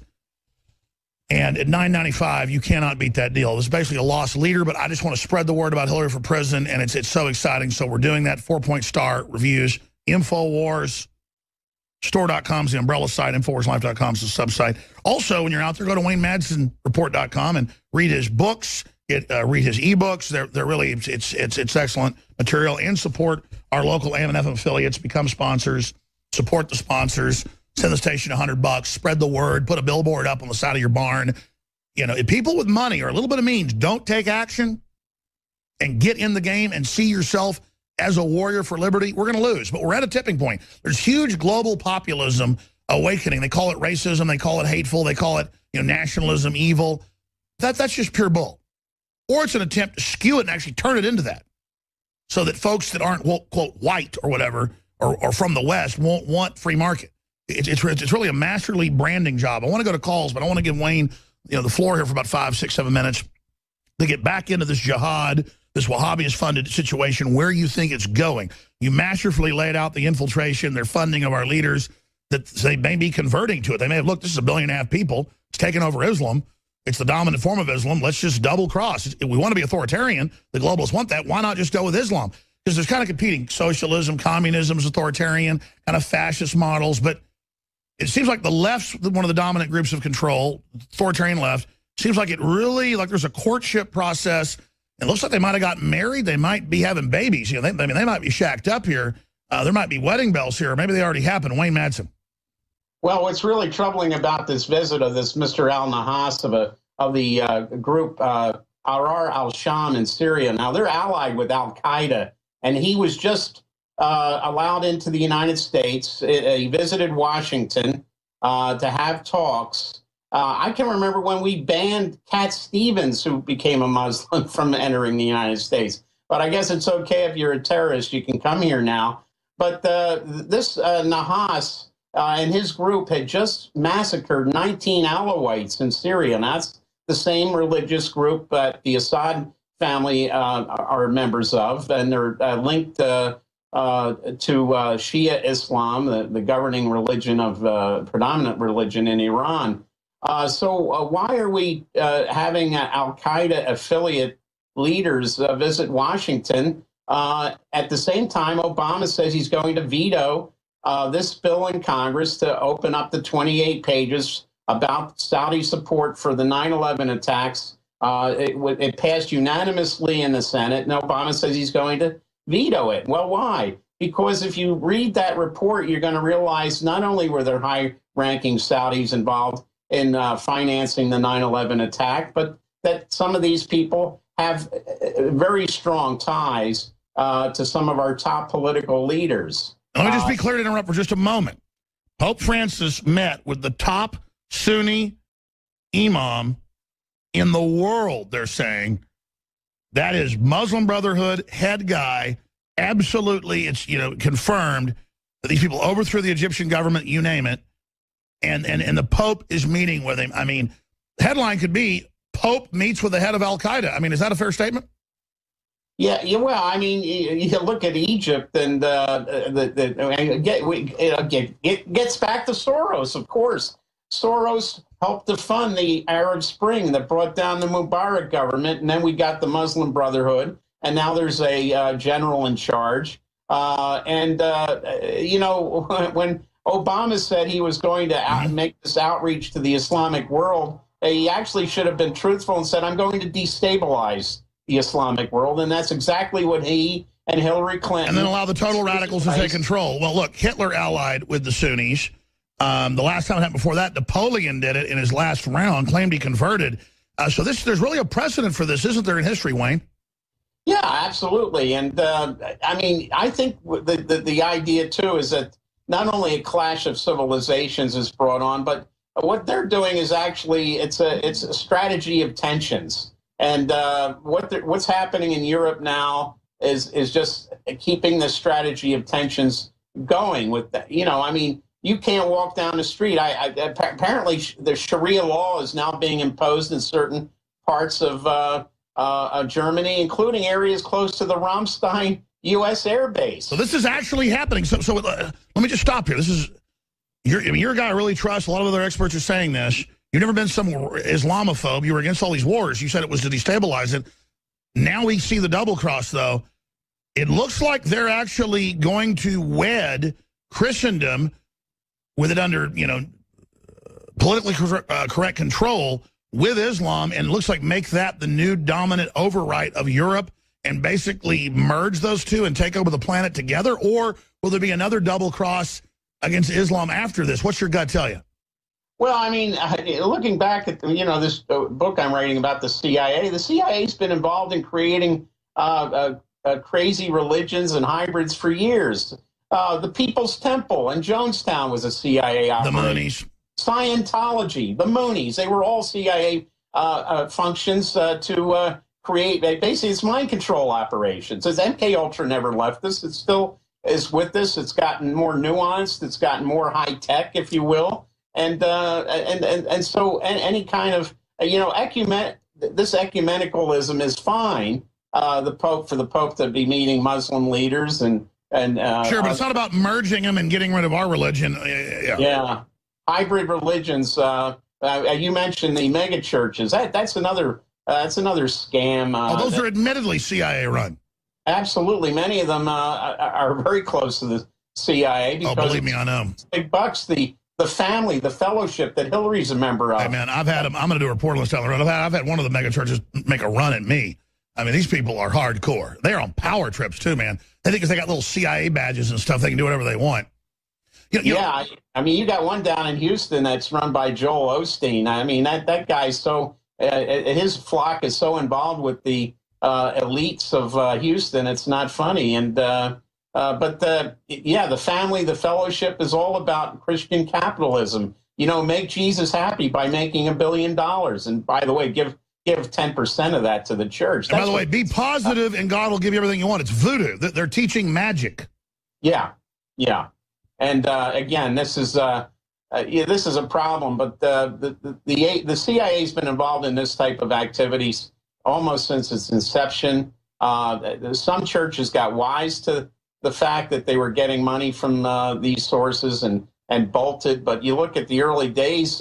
The CIA tried to pump money into the Quakers, for example, because they had contacts overseas and they were involved in. Of course, they're always. I mean, governments are always trying to take over religion, and we've got pretty much state-run religion to a great extent. That's why they push all this garbage in these liberal, conservative churches. It doesn't matter the Catholic Church. Let me ask you, what do you think Pope Francis's real deal is? Because I think it's fair to say the guy's converting to Islam when he has the top Sunni imam, who's the religious leader that Al Qaeda bows to, and the guy's even wearing the Santa Claus hat, the whole 9 yards. Like the guy at the First World Trade Center. I mean, the blind sheik. These guys are out of control, and the Pope is bad-mouthing Christianity, meeting with them. Is it fair to say the Pope is converting to Islam or trying to marry it? Well, he is the first Jesuit Pope, and I know people, when you hear the word Jesuit, it's like saying Niagara Falls. They go nuts, Anyway, he's obviously very much involved in this internationalism, and I think there's a problem with him saying, yeah, let's welcome all these migrants into Europe. Does he not understand there is a price to be paid for this culturally? Women can't walk down the streets in many European cities and even small towns now without fear of being raped by these animals that came in from Syria and Afghanistan and elsewhere. Where's the Pope on that issue? He's very silent. Of course, he says if a Western woman is raped by one of these Muslim guys, then of course, she can't have an abortion, So, I mean, he's just a total hypocrite. And he's behind 200-foot walls. I've been there. Their smallest walls are like 38 feet. They've got 200-foot walls, the biggest walls I've ever seen. Yeah, and also the Vatican has one of the most effective intelligence services in the world. Maybe he should start reading Vatican intelligence reports on what's going on in some of his own. Well, the wall was built when Rome got invaded and taken over, and then all that stood was Vatican City. The wall was built to keep radical Muslims out. Right, and radical Muslims invading. Every priest in Europe is potentially feeding intelligence into the Vatican intelligence service. And I'm sure there's reports coming from the same cities and towns in Germany and Italy and Spain and France and elsewhere where what the net effect of this mass invasion of these migrants, the problems that it's causing. He should read or at least ask his own intelligence service what's going on in his own backyard in Europe before making these comments about, we can take in more. By the way, there is no sunlight between him and George Soros on this. Soros says, Europe should take a couple more million. They can handle it. They're all the same sheet of music. It's total unification of tyranny. I want to start going to some phone calls right now. Wayne Madsen is our guest. I'm Alex Jones of Infowars.com. If you just tuned in, we've got a lot of callers here. Carlos, Jeff, Bobby, Marshall, many others we're going to be talking to here in this segment and the next. With Wayne Madsen. Let's go to Carlos in California. Carlos, you're on the air with Wayne Madsen. Go ahead. Good morning, Alex. And Wayne, there's been a secret alliance between the Wahhabis, the Muslim Brotherhood, and the Western intelligence sources. As a matter of fact, Wahhabi, who founded the Wahhabist religion, was mentored by British intelligence going back 200 years. And the Muslim Brotherhood, of course, when it was set up by the Saudi royal family, has secret connections with the British intelligence also. The madrasas where they taught Sharia law were being financed by the Western. Absolutely. They were financed to control all of Islam as it was right there at Mecca. And if the British intelligence could take over that, they could take over the Middle East. And you got to hand it to them. The British were already taking over the Middle East 100 years before oil was found there. I want to go back to you, Carlos, but boy, Carlos knows his stuff, Wayne. Yes, and it's a fact, too, that the British Foreign Office colonel named T.E. Lawrence basically handed Arabia to the House of Saud. T.E. Lawrence, otherwise known as Lawrence of Arabia, was a pedophile, and he liked the fact that the Sauds believed in the tenet, women are for making babies and boys are for sex. Otherwise, if he wasn't a pederast, as we know he was, that Arabia today would be under the control of the Hashemites, not the Sauds, the same royal family that rules Jordan today. And they are very, very moderate people, very moderate Sunnis. But no, that's the British absolutely. And the Muslim Brotherhood was backed as a counterweight to communist influence in Egypt, especially after Gamal Abdel Nasser took over power and threw out King Farouk. Carlos? Yes. Go ahead and finish. All these different radical fundamentalist religions are deliberately set up by the Western bankers and intelligence networks to of course, use the Hegelian dialectic and pit one group against the other in constant warfare. And what you see, and they plan so far ahead. The Muslim Brotherhood, like you said, was being used against communism, but they also were planning, of course, what they were going to do 40, 50 years later, use it as a terrorist organization so we could have a nice wars in the Middle East. Look at all the wars we have in the Middle East. I mean, it works. Carlos, that's a great point. Carlos, tell us what you think. I'm going to ask Wayne. I totally agree with you. It's historic. It's fact. It's veritas. What's the next shoe to drop? What comes after this? What's the master plan? Where's this lead us? Well, I think that the reason why the neoconservatives are siding with Hillary and dumping Trump is because she's going to be much more aggressive in expanding the wars in the Middle East than Trump will. So they're putting their weight behind Hillary. And I think their final agendas within the next 4 to 5 years get us into a war with Russia, which will probably be the beginning of a third world war. And it's probably going to be to expand, of course, the wars in the Middle East, more profits and all this. But they want the ultimate chaos, a third world war, which will then lead to their long-awaited Messiah, who's going to come and sit in Jerusalem, which we call the Antichrist. I truly believe that that's probably part of their agenda. But I agree with you. What's crazy is even if you're an atheist, the elite believe in a one-world government and a world leader and a one-world religion. It's like they're fulfilling it all. Like it's either was predictive programming or it's real or they took it as a blueprint. Regardless, it's manifesting. Kind of like Jules Verne 150 years ago wrote about going to the moon and now we've done it. You know, it's just, you know, or spacecraft. It's like we envision it. It happens.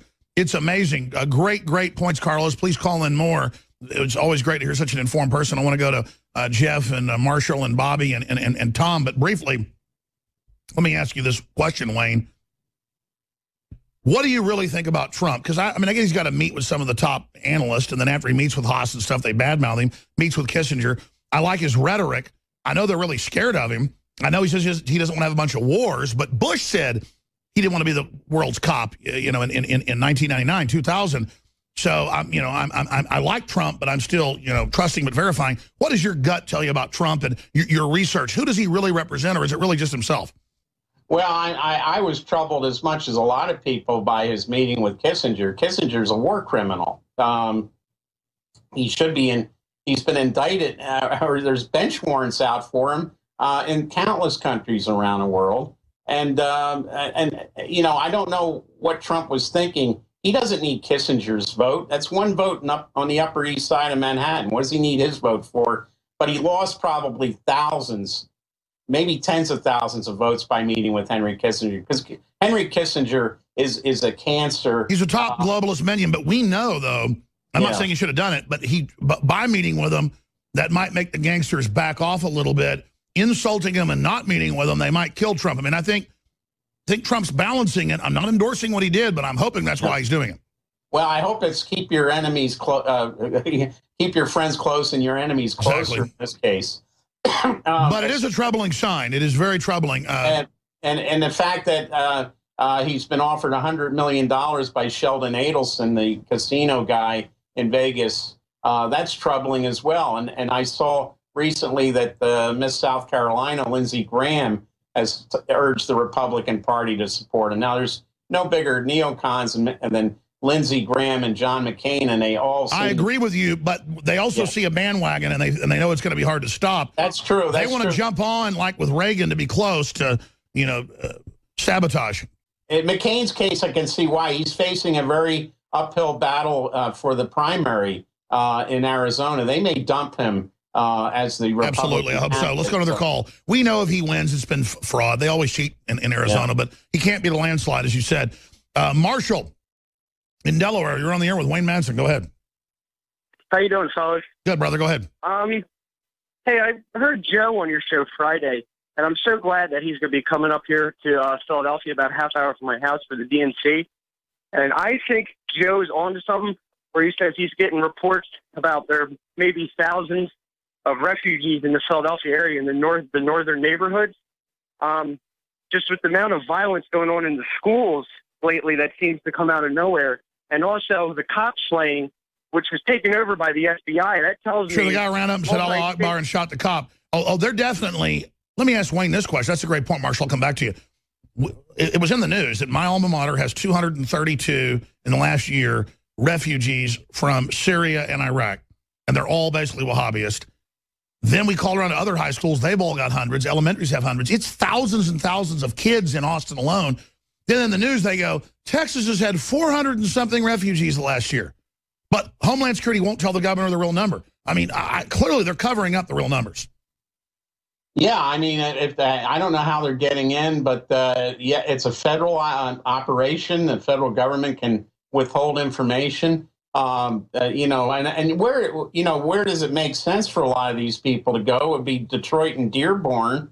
I'd be interested to see what the true numbers are there, because there already is a sizable Muslim population there, but there's a sizable number of Shias up there too. And as I mentioned earlier, the Shias have no time for the Sunnis. They look at the Sunni, especially the Wahhabis.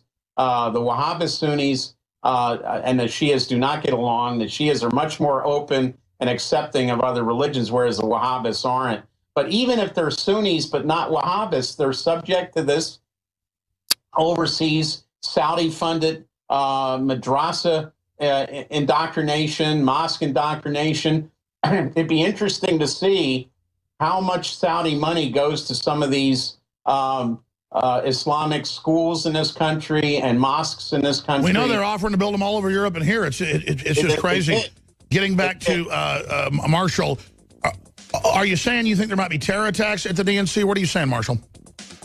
I definitely think there will be attacks. The tri-state area here, Delaware, Jersey, Pennsylvania. If you look on the UN's own website, that Camden, New Jersey is a resettlement location. That's one of the most... Sure, well, ISIS says they plan to hit the U.S. and Europe, and I don't know how the politicians that brought all these people in are going to get away with it, but they already are. We'll be back in 70 seconds with Wayne Madsen. More of your calls. Thank you, Marshall. Thank you. All right, I want to see if Wayne can stay like 10 minutes to the next segment, because I want to get into other stuff, what he's researching, what he's hot on the trail of, not just my questions and your questions, but we'll get a few more of the calls in, too. Wayne Madsen and WayneMadsenReport.com. Alex, then Bobby, and Tom. We should be able to, to get to all of you in the time I have left. I'm covering a bunch of other news we haven't gotten to yet, and some video clips and special reports. And I have Leanne in studio, too, about the winner of this Instagram contest. Alex in New York, thanks for calling. You're on the air with Wayne Madsen. Hello. Hey, guys. So my question is a little bit different than what you guys were talking about. My mother is part of this political movement, and they're trying to overthrow the current Armenian government. And I remember you had a guest who talked about how the same forces that overthrew the Ukrainian government were trying to do to the other Russian-friendly post-Soviet federation. I met with the leader of the movement. I kept quiet, and the guy is anti-male, very globalist, and I played nice. So, you know, I'm just trying to find out more. I was wondering if Wayne knew more about it. Yeah, I mean, Poland says Soros is trying to overthrow them right now. I mean, these people are out of control. Wayne? Yes, Armenia is definitely a target for the as a target of a themed revolution. We know that Soros bankrolls these along with USAID and the National Endowment for Democracy. The current government of Armenia is very friendly to Russia, and what the U.S. is trying to do is march NATO all the way to where the North Atlantic Treaty Organization will become the North Pacific Treaty Organization. They want to march NATO all the way east into Siberia. And of course, there's some countries in the way that are posing a problem. Macedonia was one. They staged an attempt to overthrow the democratically elected government there. They're doing it in Armenia, which has a democratically elected government. They did it successfully in Moldova. And this is what's going on. And Hungary and Poland have said that Soros is involved in operations there to destabilize their government. And Wayne, here's another key tidbit. Macedonia, like Turkey, is a key border where all these Muslims are coming across and getting through. So Soros and NATO are blowing open the gates to Europe, invading Europe, the opposite of what NATO is supposedly for. That's right. The destabilization of Macedonia basically helped open up the Greek-Macedonian border to this influx of refugees. Now, Greece let them in because Greece has this so-called leftist government, Syriza. Alex Tsipras is the prime minister. He said, "Oh, I'm opposed to the EU. I'm opposed to the." No, he was a Trojan horse for Soros. He just forced the Greek population to undergo more austerity measures. And yeah, their taxes are going up record level, designed to bankrupt them. Cutting services, cutting pensions. So here was a case where there was a Soros Trojan horse introduced as the savior in Greece. The previous governments were Soros influenced. And see, this is how Soros operates. He operates on both sides. In Latin America, he supports the fascists that have just taken over Brazil, for example, which is now going to undergo drastic cuts in social services. And Argentina, both these countries will be pauper nations soon. Boy, I tell you, thank you, Alex, for that great question. We're going to talk to Travis, Bobby, Tom, and a few others. I'm going to ask Wayne first, though, what other big stories he's working on that we'll see at Infowars.com in the days and weeks to come. Also at WayneMadsenReport.com. Again, they want to censor our websites in this show. It's so important you spread the word. This is a war. This is an info war, and you're on the front lines. People ask why all this is happening. A lot of it is the complexity of the world today. It allows corruption, manipulation, conspiracy to hide. But more and more, it's the unaccountability of multinational corporations that are monopolistic. Their main ideology is eugenics, control of populations. And they are socially engineering the public to be very servile, very stupid, very poor. Because these are very ruthless, greedy, hateful people, the opposite of altruistic. But they have this whole global fake, synthetic, liberal claim that they have the moral high ground and you've got to adopt their language and their systems. And then they will finance 2 or 3 different sides of a conflict, as Wayne Madsen was just exposing, investigative journalist, formerly with the National Security Agency. And they write books on it. Countless, Zygmunt Brzezinski, Carol Quigley, many others, they write books explaining it that in some cases are 1,000 pages or more long, that are for the State Department and for the CIA. They think you're so dumb, they even allow it out in public. Because they're like, the public's not going to read this book, how we control them. You think Wayne and I just figured all this out? I mean, we've read their books, we've then studied it, we've been inside of it and out of it. In his case, I sit here and watch it. I mean, it's so clear. And the biggest con game is it's destabilizing the world, it's making things fall apart, because that's how they get control. To the point they're having to build armored keeps and armored fortresses, redoubts, hideaways. with airfields, 100 miles from anywhere. This is in the news. We told you about it first because we have the sources. Because I think everything may melt down. Wow, great job. Great. I mean, as if these elites can screw everyone over and not have it come back on their kids. And I always read about these elites. Sumner Redstone worth tens of billions of dollars.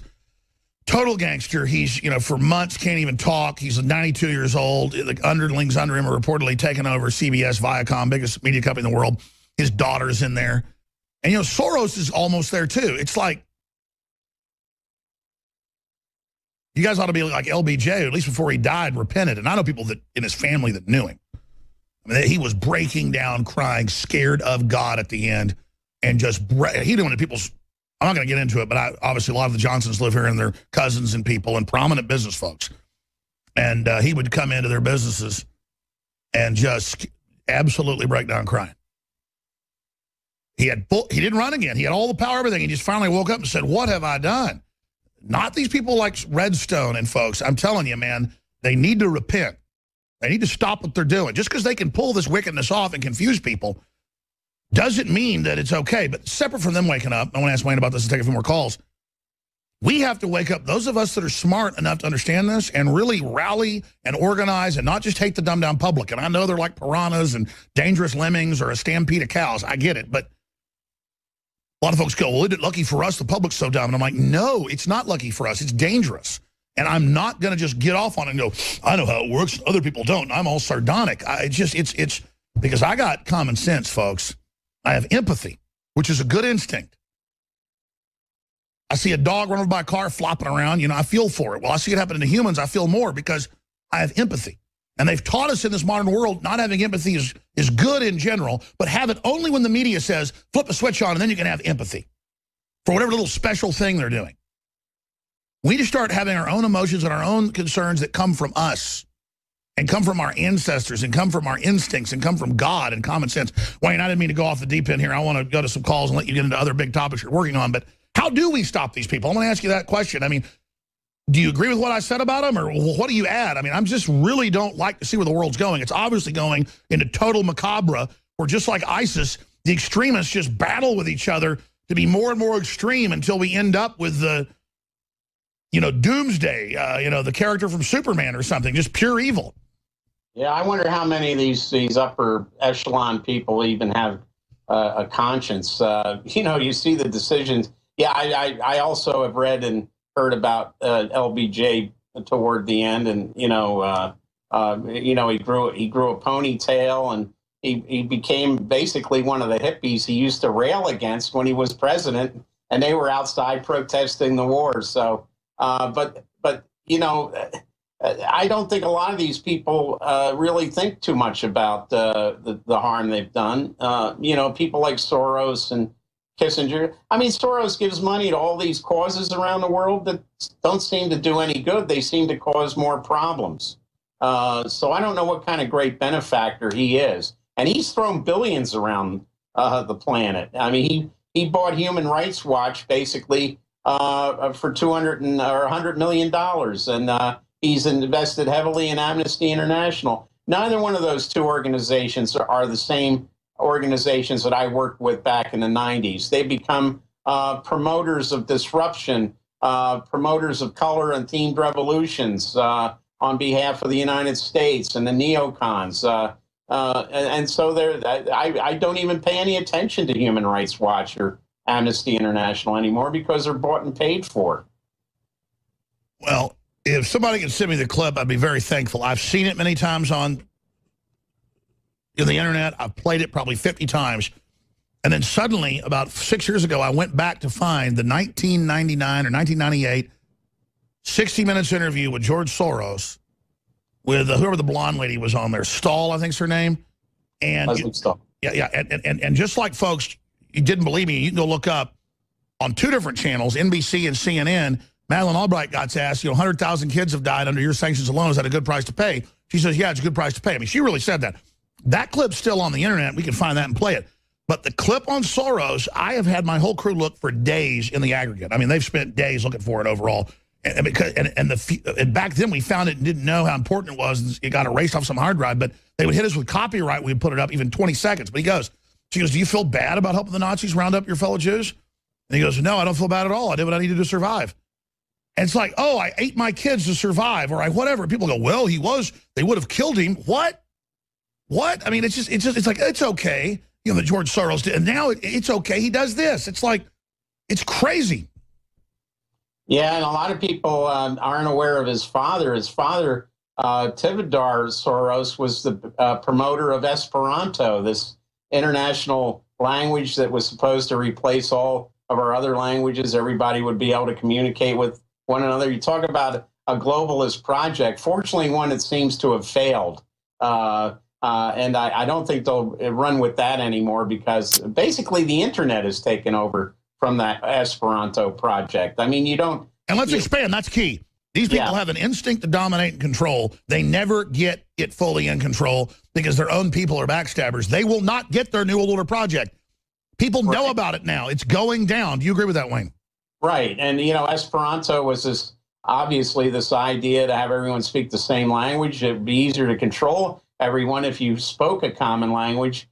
But we don't need that now. Now they're trying to impose this on the internet because you don't need to know one language. You got these automatic translation systems that do that for you, basically. But they manipulate it. Yeah, they can manipulate and the emojis. Absolutely. So, yeah, you got to be constantly vigilant against these people with this kind of money. And I only mentioned Soros. He's a good case in point, but there are other. Look, the Koch brothers are no better with what they do and throwing their money around. I mean, they're talking about backing. Well, at least one of them's talking about backing Hillary Clinton against Trump because they don't. That's what the caller. I mean, the money's against him. The establishment's against him. These established people want to meet with Trump to try to compromise him. And so, I mean, I'm sure he knows that. But if I see him start moving towards their positions, then I'm going to have an issue. I don't care if he meets with them. He says he'll meet with Kim Jong-un. He says he'll meet with anybody. Yeah. So I think he's kind of clear on that. And I think because he's already said he'll meet with the Iranian leader or meet with whoever, I think that I actually get his point. But we'll see.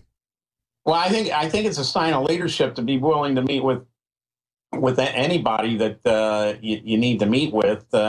So, yeah, I take a wait and see approach as well on it. But Kissinger, I mean, really, I mean, there should be no reason why that guy should even still be alive, let alone still. I mean, there's pictures of him hugging Hillary Clinton. She loves the guy.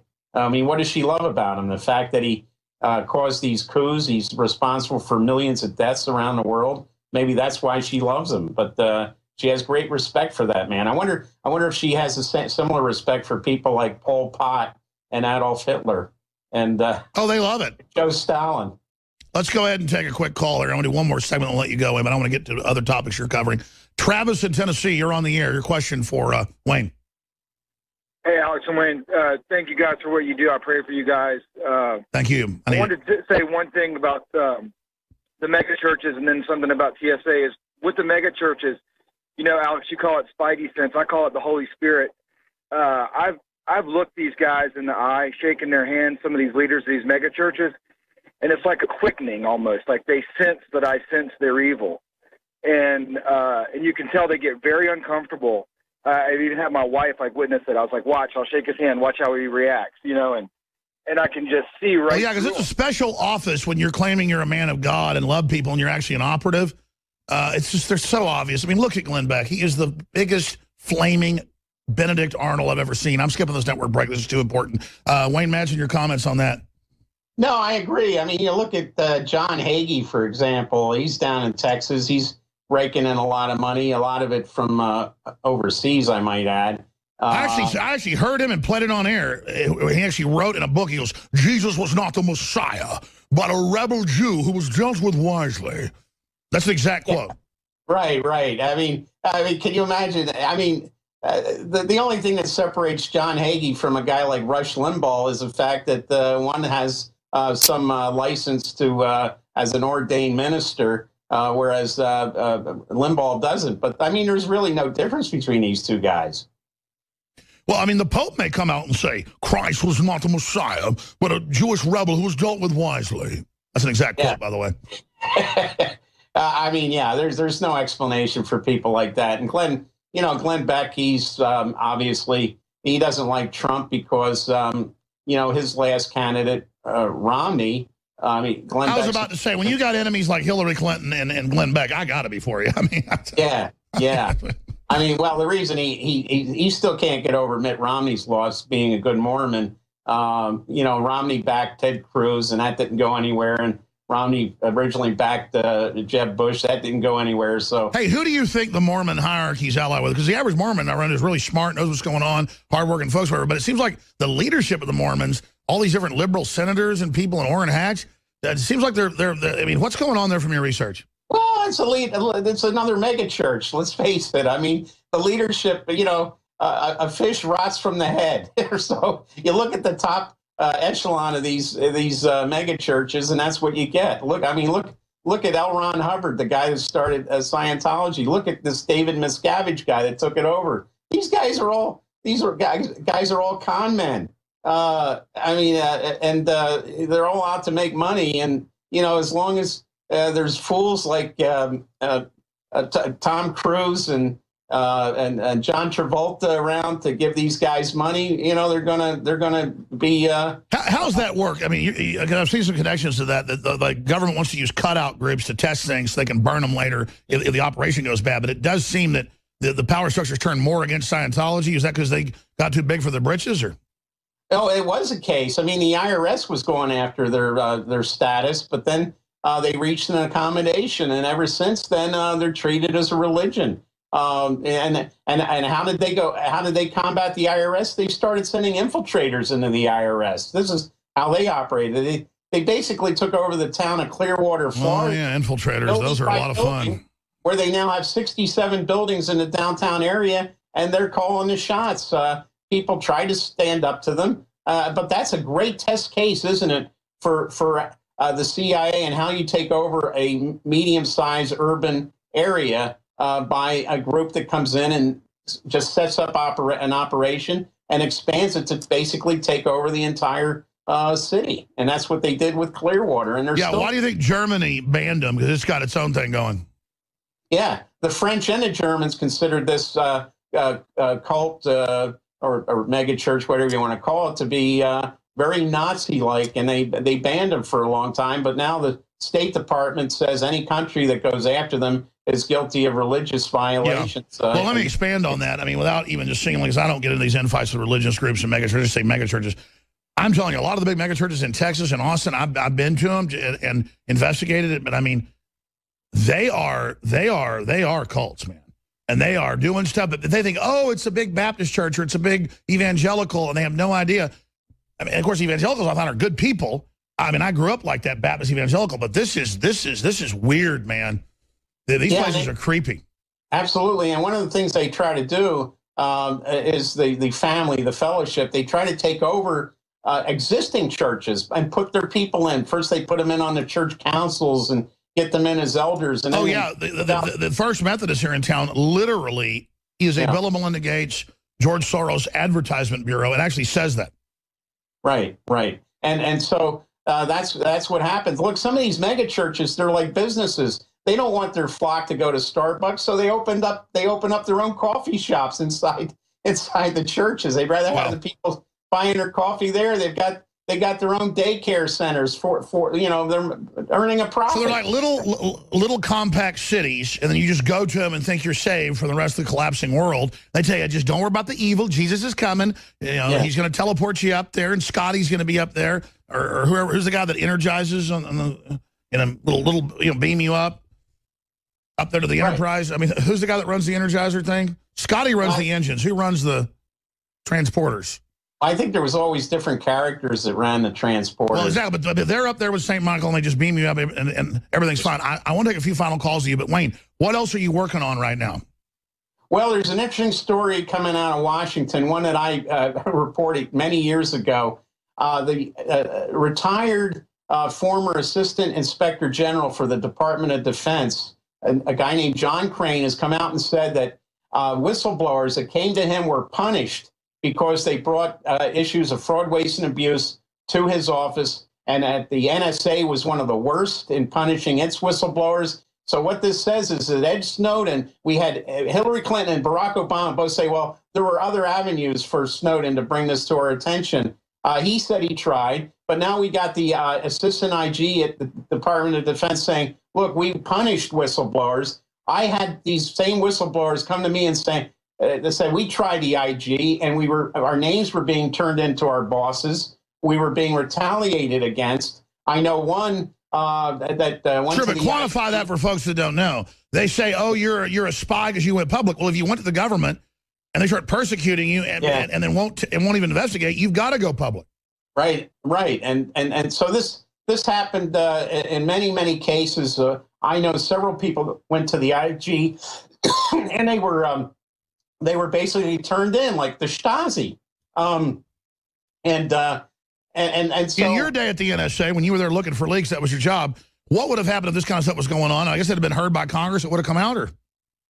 Yeah, I mean, back when I was there was a procedure. If somebody brought something to the IG or the General Counsel's office, it would get passed on up the chain. There was no retaliation. But one of the things that Obama has done, not only has he invoked the Espionage Act more than any other president combined, but he's prosecuted people who were whistleblowers. He's fired people. Tom Drake was another guy at NSA. Sure. Do you think all these people that are going along with this and admitting they just follow orders to lie, do they understand how dangerous this is for their own future in the country?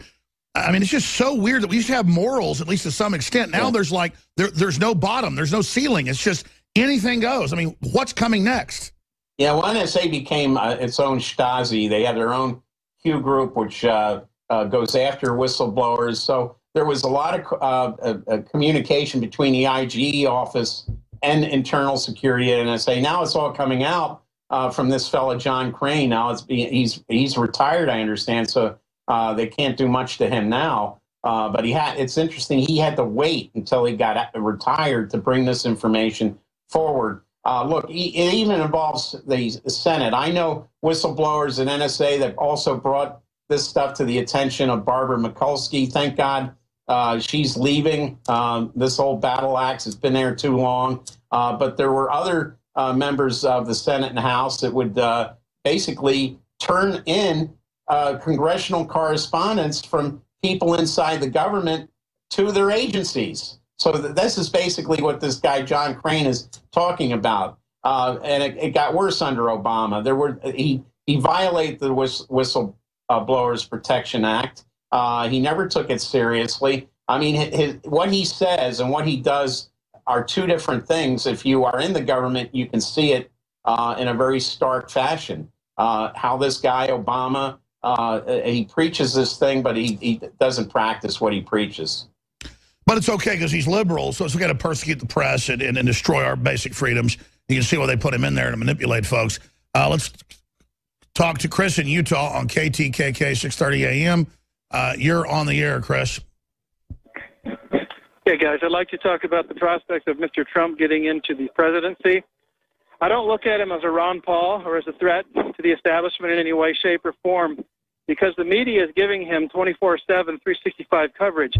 But suggests to me that they do not look at him as a threat. Well, how could they not, though? It's kind of hard to ignore the nominee or the guy that's going to be the nominee when he says Bill Clinton, needs to be investigated for rape. I mean, it's the incendiary stuff he says. He was already a superstar. But I get your point. Go ahead. Well, I think that's just a disguise. What I think they're going to do is they're going to allow him to get into office, and then they're going to sabotage the economy and not only blame it on him, per se, but to blame it on his entire movement. And I think that will set back the conservative / Okay, are you saying he's not conscious of that? Because you could be right. This is a giant foil that way. That's really sophisticated, though, and they don't like to gamble and do something like that. They like to control their person totally. I mean, is that what you're saying? Oh, yeah, he could be very well completely oblivious. Well, listen, Wayne's going. I'm going to come back and talk to you on the other side. Don't hang up. I'll take the other calls, too. Stay there, Chris. Briefly, what do you think about what he just said, Wayne? Well, yeah, I think that's always, look, they always say the office makes the man doesn't make the office. We're talking about the presidency, and he could get sworn in, and from day one, he could be, like Jesse Ventura, what happened to him when he became governor. He's going to be meeting with people who are going to be giving him orders, and he's not going to be able to do anything else. Now, he can complain internally, But look, when presidents get out of line, this country has a way of taking them out of power. Yeah, absolutely. All right, thank you, Wayne. Great job. Coming up, Leanne McAdoo and Marley Jones are going to be in the other studio live with us. They had a contest idea for Instagram. They did a great job. It's wonderful to see the InfoWars listeners around the world taking action. It's like a $1,000 prize. We want to promote the Instagram more because I never promote that. Have, other platforms get the truth out. And then I thought they were announcing the winner. I somehow misheard it. And I'm like, and tell us the winner. And I go to them and they're like, no, we're announcing it. You're announcing it later. But I was correct that I'm letting them choose it. I just announce it. So ladies, coming up the next segment, you are going to be announcing the winner, which is pretty much based off the votes on InfoWars. But we also, put some of that into it. But folks are voting there at InfoWars right now. So that is coming up. And for TV viewers, we'll show you some of the Instagram stuff. We'll also give you the Instagram account so that you can go there and check out the information for yourself. Because obviously, if we get a bigger Instagram account, then it'll get rated big on the Instagram system, and we'll reach more people. When they try to censor us on Facebook and Twitter and everywhere else, we'll have another platform. So it's kind of like hopping from stone to stone across the lava as the lava is rising. And we're just here pointing out that Chinese-style communist censorship is here. And that's what Joel Scalzo pointed out. I mean, they're officially censoring, officially admitting it, officially engaging in this. I want to go to your phone calls, but I'd like to take articles that tie into this to illustrate it. But you can follow us at @real_Alex Jones on Instagram. So at @real_Alex Jones and at #InfoWarsGear or #handcuffs for Hillary. That's also going viral. But the Mercury News, the San Jose Mercury News, the same publication that exposed the CIA drug dealing. And then they, of course, the globalists killed Gary Webb, but not the truth. Facebook CEO Mark Zuckerberg replacing 4 next-door Palo Alto homes. I love it when they're scared of somebody, they give it a wimp name.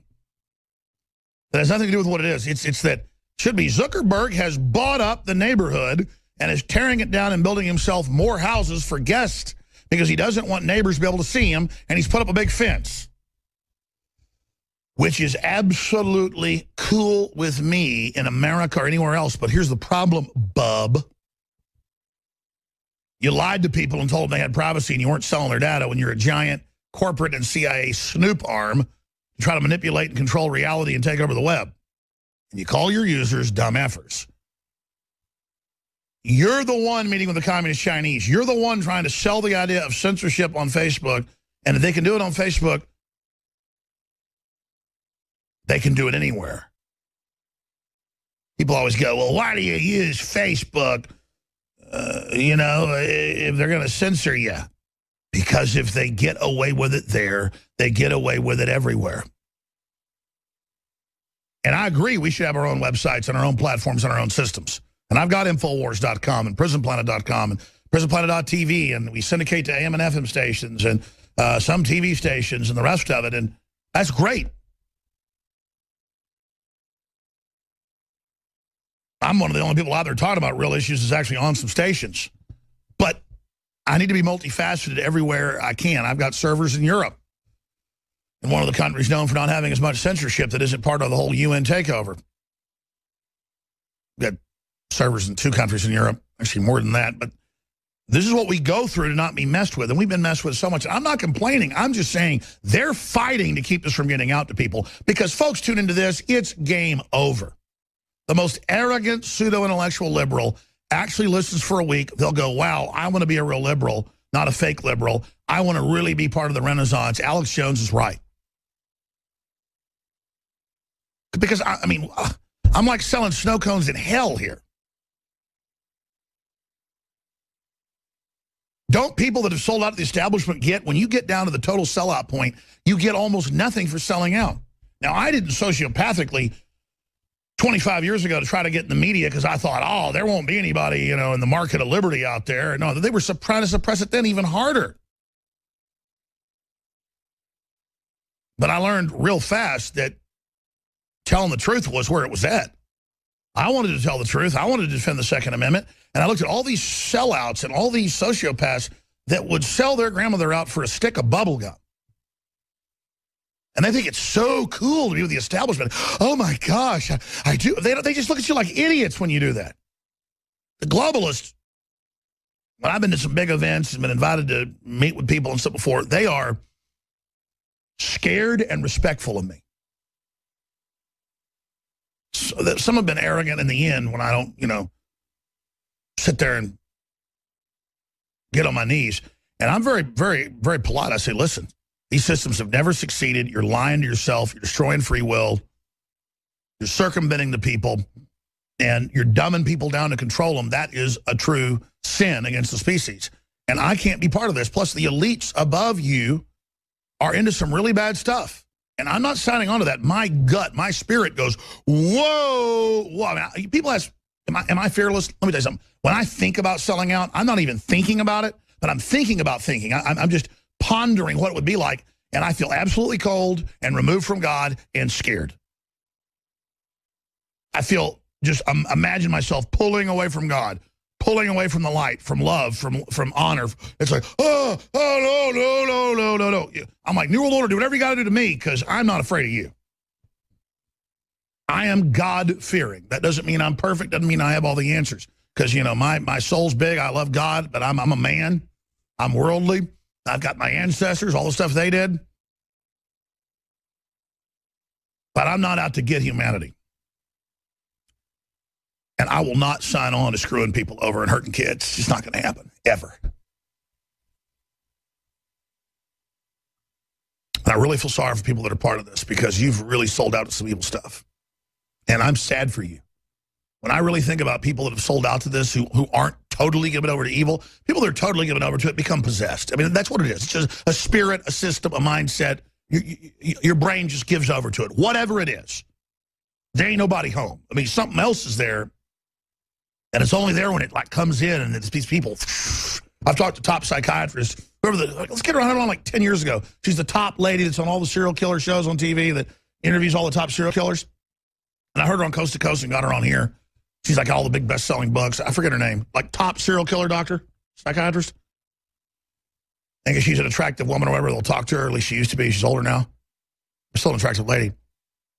And she's like, I've never done an interview like this. Absolutely, that's how they are. They glow when they do the crime or when they get into it, but they're like not there when they're not. They're like real scared. They all think demons are after them. And then all of a sudden, get a little kid. And then like, and then all of a sudden they're alive.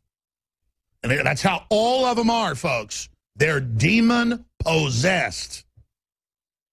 You can be schizophrenic because you got a bunch of chemicals in your brain, lead or mercury poisoning, and, you know, be all crazy and paranoid or whatever. There's a lot of real mental illness out there, but I'm telling you, with these people, these folks that want to grab little kids and women and stuff, they're like zombies who get possessed by the demon. And I've talked to the top people, not just her, and they said that's exactly what, because I read one of her books too, and she talked about how they were like suddenly like, the way it's described is, you seen that movie Manchurian Candidate, the remake with Denzel Washington? It's better than the first with Frank Sinatra.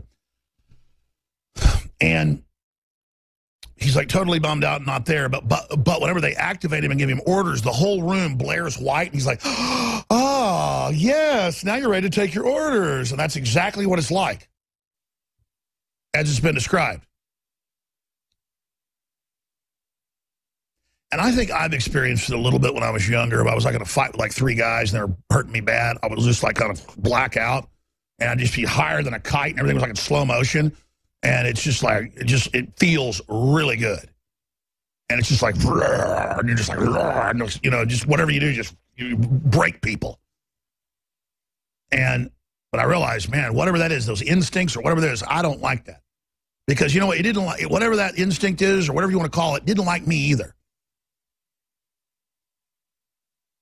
It was like at a different, going into a rage like that, a controlled rage like that, is like going somewhere else. It's like time slows down. And I'm not saying it's the same thing as being a serial killer, but I've experienced altered states, you know, naturally just through stress that I know you got to experience it. It's rage, just very intense. Of course, I have total control over my temper now, and I mean, I always did. I would just, if somebody's, breaking your nose and bashing your head in, you're gonna flip a switch or you're gonna die. That's really survival instinct. I think that's something else from what the psychos are in, but I think it's in the same genre, the same spectrum, the same family, but something else directing you.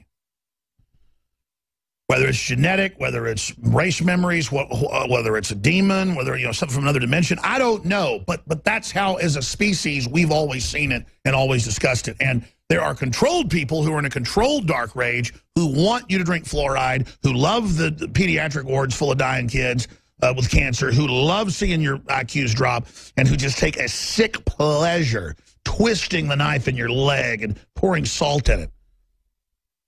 They got that twinkle in their eye. It's just like, ugh. So we don't want to be part of that, do we? No, we don't. Think about honor and goodness in your children and happiness and good things and just exaltation and beauty and growing beautiful forests and fields and the stars and the fish in the ocean and just all the magic and the full moon and the sun and just everything good. And then you go, whoa, yeah, I really don't want to be tempted by that because it's not a temptation at all. But then maybe you feel weak. You don't feel powerful. So you look around for what will make you powerful. And you find things that will make you powerful, but then you lose who you are. So you weren't really powerful, were you? The problem about becoming really discerning, though, is then you're going to care so much, your heart's going to get even bigger, and then you're going to have a lot of pain for others. But I tell you, that pain actually strength. And that's when the perception and the discernment, the radar, just to politically see through walls, opens up. Because then you step into something bigger. You're an individual, but you have chosen to be a collectivist, not in the organized governmental false collectivist view, but in a true collectivist view, in that you are an individual. But you've transcended that into the body of the species, and only then do you access everything before, currently, and into the future. And then you're truly alive. And our enemies can see before them and in the present, and they can imagine a future, but they don't see the future because they're not in that stream of time-space continuum and the will of God. They have stepped out of it in artificiality to try to take everything and the systems they've been given and twist it to their own will instead of submitting to the will of God. And that is the big secret. I want to go to some of your phone calls. We got guests coming up. Chris in Utah said holds. I wanted to finish up with him, and I'm going to definitely get to Bobby. Bobby, I sell propane and propane accessories. Dad, what are those? Son, they're called hippies. All right, I'm off the rails here for just a minute. Mark in Arizona. We'll get to everybody. We have to go to the next hour a little bit. David Knight's coming up. But just to stop right there, I'm not going to belabor it. X2 is excellent. Survival Shield X2. It's the good halogen. Everyone should be on it. Consult your physician before you do. You die without good iodine. And there's really not a lot of good sources of it. The food's depleted. The soils are depleted.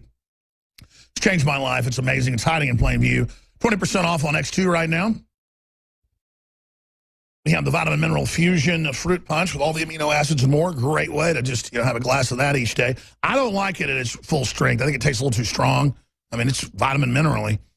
It's like Beyond Tangy Tangerine. Tastes okay. It doesn't taste great. Just like this doesn't taste wonderful because it's real vitamins and minerals. But if I do it lighter, I actually like the taste.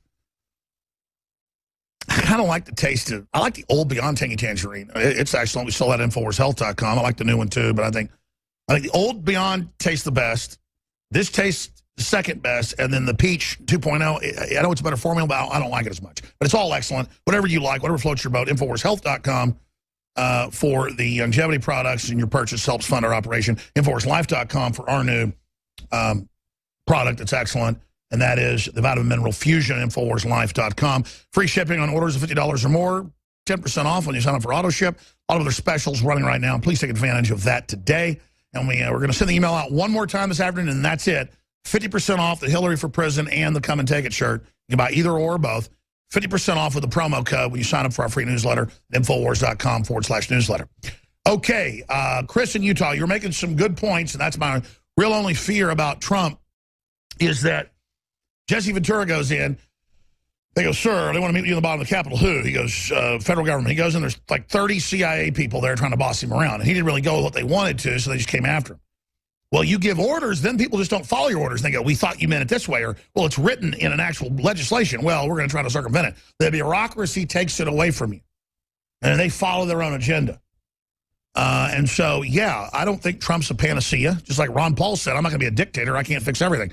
They can be a bully pulpit, though, to promote nationalism, free speech, and change things. But I think Trump is a manifestation of massive populism, and that's why it's positive. But I don't think he's a conscious shill, but there are some pitfalls. But look, Bernie Sanders or Hillary, I'm going with Trump. It's not a lesser of two evils issue. It's just there it is. But, Chris, I mean, what do you think? He's consciously bad, or you think he'll just be compromised? What do you think? You know, Alex, that's completely and totally irrelevant. I don't know what he thinks or knows.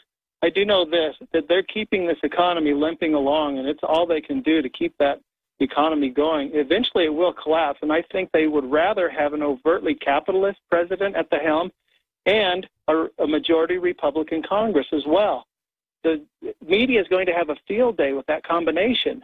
They're going to blame, you know, the president always... No, I hear you. That's been my biggest concern is the public is so dumb. They bring ISIS in, they attack, and they blame conservatives when Obama brought them in. The public, common sense has been suspended. So, yeah, if Trump gets in and in 1 weekend they claim the world was so scared the economy tanked, but we've got to be smart enough to know they were already planning that.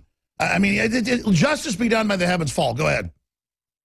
But you see, I've been saying this for the last 7 years, Alex. I've seen this because I know how these people think. When you think they're going to zig, they zag, and vice versa. They want you to think. They want us to think that there's hope for the future. There's hope for the restoration. Do you think Trump knows? Okay, well, let's say you're right. Do you think Trump knows he's a shill? You know what? I don't know. I'm going to plead ignorance on that because I really don't know. But it doesn't matter. They can control him, just like you said. Well, here's the deal. The globalists aren't invincible. They're not God, and I'm going with Trump, but I am taking what you said into consideration. I'm Alex Jones. Stay with us. The Global Transmission, and Hour 4, straight ahead. Stay with us. I'm going to do one more segment in the next hour and go to John in Canada, Mark in Arizona, and others. Tom in Canada, a bunch of calls from Canada. And then David Knight's taking over. But right now, let's go hear from the War Room. We've got the radio original studio we call the Situation Room, so I can cut to other reporters and breaking news. But we now have the new, what will we call this? The command base or the lair of McAdoo? Or do we call it the TV studio? Because really this is a TV studio too. But it's good to have these so we can just always have folks working, doing more. We're going to try to do some radio news down the road. We're doing a lot of stuff, obviously, here with the great network, GCNlive.com, the folks over there in Minnesota. We're down here in Austin, Texas. So let's go now. I now take you back to Austin, Texas, about 60, 70 yards from where I sit through that wall. To Leanne McAdoo and Marley Jones, the lovely Marley Jones. I can say that she's my sister, and she looks so cute over there. And she's like 28, but she's always my baby sister. I'll squeeze her. Anyways, a lot of employees around that didn't know Marley. I'll call her over and like kiss her, and they think, "What are you doing kissing this employee?" And I'm kissing her all day. Hey, but seriously, Marley, Leanne, tell us what we got, who the winner is. I want you to choose who the winner is of the Instagram contest at real_Alex Jones. Okay, well, we have been tallying up the votes for the last couple of hours during the show, and a lot of people have been taking the poll. So I'm viewing the results right now, making sure they're the most updated. And it looks like with 298 votes, Makeda is going to be the winner. Makeda. So congratulations. Sorry if I'm pronouncing your name wrong. But yeah, we have a winner of the $1,000. She'll be the young lady wearing the Hillary for Prison T-shirt there. Can we put her on screen, the big winner? There you go. She's the winner. She got the most votes. That's awesome. Hillary for President 2016. The shirts are available 50% off today, and then it is over at InfoWarsStore.com. When you sign up for the free email, we will send you the promo code, get 50% off that. And again, we have millions of followers on Facebook and so much more. We only have, I don't know, 40,000 or whatever it is on Instagram. We need people to follow it. So it's another avenue to reach out to people. We need to grow that, so please follow us there. Just like, we have a few hundred votes here. We just posted this today just as a fun idea. When we have our own poll on InfoWars, it gets like 40,000 votes. Drudge gets like 1 million votes. So we need to really get folks to vote more in these because it's all part of, people being involved and basically giving us your feedback and your views. So thank you for voting. Those that did, we're going to have more and more of these contests. Leanne, Marley. Marley was a little nervous there. Just jump in any time. Go ahead. I mean, overall, very successful contest. It's great to see InfoWarriors out there. Yeah, I could not believe the amount of people that were using the InfoWars Gear hashtag. There were so many people, thousands of people. Yeah, it was definitely really great to see all the activity. And I just want to let you know, you can keep using that hashtag. We want to keep looking at all your photos. We want to keep seeing your support. We're going to use those on our newsletter, on our website. So anytime you see anything that shows you're active in the community, hashtag it InfoWars Gear. We're going to be looking at it every single day. We just want to give you guys a way to show like what you're doing and make sure your voice is heard and that you're sharing it with your friends and talking about it. So keep going on it. And you're building the community of InfoWarriors out there. So it's great. Next, we'll get you on Snapchat, Alex. I think you'll love that. Hey, you ladies are just doing a great job over there. Oh, thanks. Well, thank you. What do you think of the new studio, Leanne? I like it. Everyone compliments this new studio. It's very large. I think it's going to be excellent when we get all of us here. You know, well, that's really it. We have all these reporters and guests. When we're doing election coverage and things, we can have a couple people in here, and then a couple in there, and then that way people get breaks. People say, well, I have a bunch of studios. Well, that's why Fox and CNN do that too. You can like get up, go get more stuff ready, come back, have a break, and go boom, boom, boom. And it's awesome. Just boom, boom, boom. Bada bing, bada boom. Boom, boom, boom. All right, great job, folks, and congratulations to the winner. Great job, ladies. Congratulations. You bet. We'll be back in 70 seconds of the fourth hour with your phone calls, and David Knight is getting warmed up in the bullpen. I'm Alex Jones. All right, so these calls fast, trying to get everybody in. Mark in Arizona, you're on the air. Thanks for calling in. Hey, thank you, Alex. Your products are top-notch. I'm so glad you guys are touching on Soros. I mean, even on the Wikipedia page, I forced myself to watch 7 hours of his Open Borders lectures. We just stood at a podium and just lectured on and on and on about how democracy has to be tested and no government is viable and it needs to just be run by one person. I mean, that's all I got. Oh, my God. Exactly. The Davos Forum is like Bilderberg in public now. The most outrageous, evil stuff. We need 100 trillion every decade in the first 10 years, and then 200 trillion the next, given to private interests who know how to run things best. It's like he wants 100 trillion taxpayer money. I mean, what a pig! I know, Imagine how entitled he feels, though. He was a Nazi collaborator when he was 14, 15, 16, ferreting and rounding up thousands of people to their deaths. And now he runs everything and just gets away with it and has all these fawning leftists worshiping him. Yeah, disgusting. And now with this pedophile stuff that's coming out, you know, I mean, at every corner. I grew up in Hollywood, and, I mean, that was the underlying joke. You know, I had best friends that were actors, and, you know, all of a sudden they were gone, you know, from one day to the next. And so I just can't, I'm sickened by what's going on. Mark, God bless you. Thanks for the call. Great point. Let's go ahead and talk to, who's been holding the longest here? Tom in Canada, thank you for holding her on the air. Then Bobby. Hey, Alex. Welcome. Hey, what an honor. Can I join you in a war cry to start this off? Bobby, I think that's something you need to do. I hate the New World Order! Can we come in actually in the next segment with the Mike Judge intro? What's on your mind real quick, brother from Canada? So I'm just really sick of the lies of the New World Order, Alex. And I've been listening to a podcast, Deep Inside the Rabbit Hole. And so I just want to read you a quote from Edward Bernay's book, Crystallizing Public Opinion. Yes. Page 89, The Group and Herd. Says, not so long ago, every intelligent man knew the world was flat. Today, the average man has a belief just as firm and unknowing in the mysterious force which he has heard called atomic energy.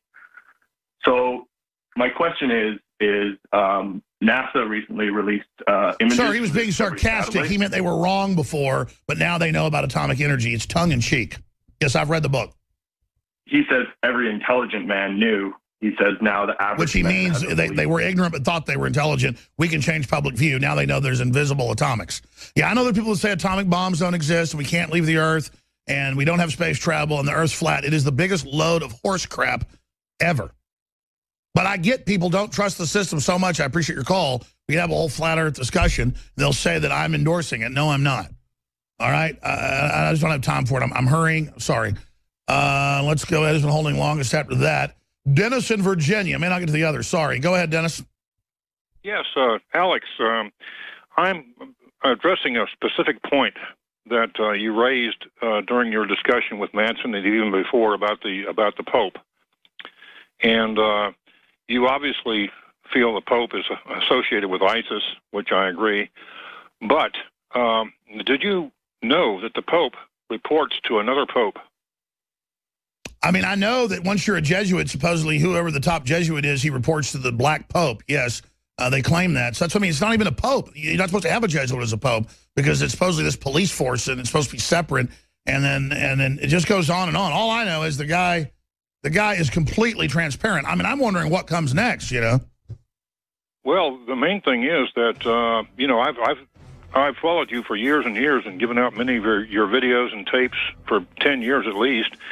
And you have had people on like Fritz Springmeier, and you haven't had on F. Tupper Saucy, but he has a book called Rulers of Evil. I recommend you read that book. But I would think that you would want to explore about the Black Pope and his. I will. I mean, listen, this Pope's so obviously evil. I'm going after him. So yeah. This was the 115th anniversary of the first speed limits enacted by law that happened this last Saturday. That was the anniversary. You know, we look back at speed limits and what's happened in the last 115 years. We've seen them used by the federal government as an instrument of control, taking over our interstate system, saying, you know, we put these interstate systems out here, and we can tell you what the speed limit is going to be, and you're going to extend that everywhere else, or we're going to cut your subsidies. So they take our money, and then they bribe us with the money that we send in. They bribe us with our own money. We're going to be talking in this hour, at the bottom of the hour, we're going to be talking to an author, Matt McKinley, who's written a book of fiction called Texas Shrugged.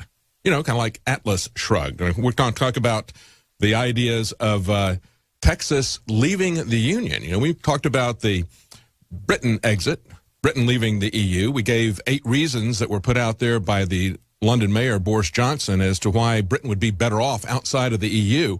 And every one of those reasons are reasons that any state, but especially Texas pretty much, there's some states that get a lot of money from the federal government in terms of subsidies like South Carolina, but Texas is not one of those. And we'd be better off even if it made us poor. It wouldn't make us poor, but we would be far better off because we wouldn't have the government manipulating us like they do. And of course, what we see happening in the bathrooms today with Obama, the Department of Education saying they're going to withdraw some grant money from all the different states if we don't implement their bathroom regulations. This is a problem that did not exist. This is a problem that they're creating, a problem that they're using as an instrument of social control, saying that if you don't let boys into the girls' bathrooms and showers, then we're going to take away the lunch money for the poor children. That's what we see from the federal government. That's what we've seen on the highways. And let me tell you something. If you want to cripple a country, you control their transportation. Remember that the interstate system itself was a military idea. It was something that Eisenhower put in. He tried to move, and he wrote a small book about it. He tried to move a military convoy in the Northeast. He talked about how difficult it was to get it from one point to the other. Then when World War II happened and they saw the German Autobahn, which was built by Hitler in order to let the military move quickly from one side of the country to the other, he said, we need that. So it was fundamentally a military operation. And controlling transportation is fundamentally a military idea. If you're going to take over a country, take over a population, and control them, what are you going to do? You're going to shut down their transportation. So we see a story like this, the passing of the horse. This was on Road and Track this last weekend, talking about the 115th anniversary. And if you think that it's only speed limits, look at some of the things that were proposed in the early years of the horseless carriage. They say in 1894, Vermont implemented their imitation of Great Britain's Red Flag Act, where all motor carriages required a little man, I guess it had to be a little man, a little man to walk in front, waving a red flag to ensure that madness and mayhem would never befall bystanders.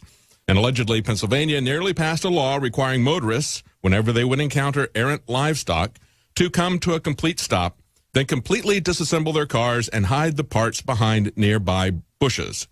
That bill was fortunately vetoed by the governor. Now, what they did in Connecticut, where they passed the first speed limit in 1901, they restricted cars to 12 miles an hour in the city, 15 in the countryside. That's probably about the speed at which a Google car drives today. And if you think that they're not going to do this, if you think they're not going to get totally crazy, just look at this story out of South Carolina. Mother lets her son drive a golf cart at a resort and gets jailed for child abuse. Now, this kid was 11 years old. This is at the luxury resort, Bald Head Island in South Carolina. Her 11-year-old son asked if he could drive the golf cart back to their $1,000 a day rented cottage. It was dusk, there was no traffic on the path, and his father would be sitting next to him in this dangerous golf cart. Because, you know, even a golf cart needs to have a computer driving it for our safety. And they say in the next 4 hours, the mother says she was pinned to the ground by police, repeatedly accused of being drunk. She was then frog-marched barefoot aboard a ferry in handcuffs and jailed in leg irons and charged with child abuse. Now, we're not going to go into all the details of everything that happened here. Interestingly enough, they say on this island where they have replaced cars with golf carts, you have to be 16, you have to have a valid driver's license to drive a golf cart on Bald Head Island. They say there's been fatal accidents there from people who fell out of carts. Really? You know, I just look at that and it's like, give me a break. You know, people die in bathrooms falling out of, falling in their tubs more than just about anywhere else. Do we need to have a license to take a bath? Do we need bathroom inspectors? Do we need permission? Is it child abuse to bathe your child in a bathtub? Because, you know, people die in the bathrooms. And so I guess we need to have Big Brother, Big Nanny State in there. This is the insanity. And when I looked at this, I remember my dad telling me that he was driving cars when he was 8 years old. They didn't have driver's licenses back then. Or if they did, they didn't pay attention to them. And when we were in Virginia, when I went there with Joe Biggs and we were looking at a shooting incident that had happened there, we tried to rent a boat, and we were told that you had to have a license to drive a low-power motorboat in Virginia. But, of course, they had grandfathered this in. If you were old enough that you were maybe in your mid-50s or older, like me, they grandfathered it in, literally, because they knew that people our age have been driving boats for a long time without a license, and we're not going to put up with this BS. And it is total BS. Where is this headed? Look at this article. This was via Drudge Report. Breitbart, Uber's CEO wants to fix your commute. Now, when he's talking about fixing your commute, what you need to understand is he's really talking about fixing the market with crony capitalism. This is Uber's founder.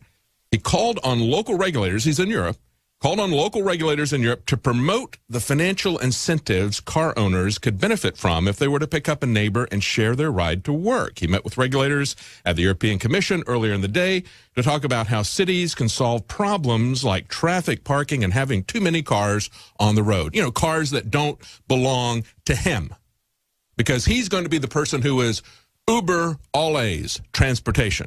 He's going to own all the cars. He's going to control all the cars. He is preaching to the choir. The government has always wanted to get us out of our cars. They want to eliminate private transportation. They want to control all movement.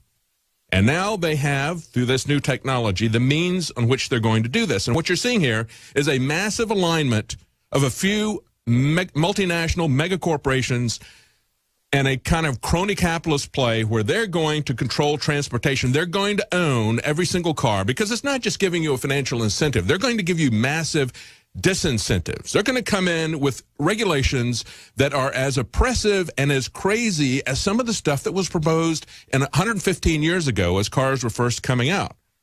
They're going to put you out of your car. And look at what's happening here.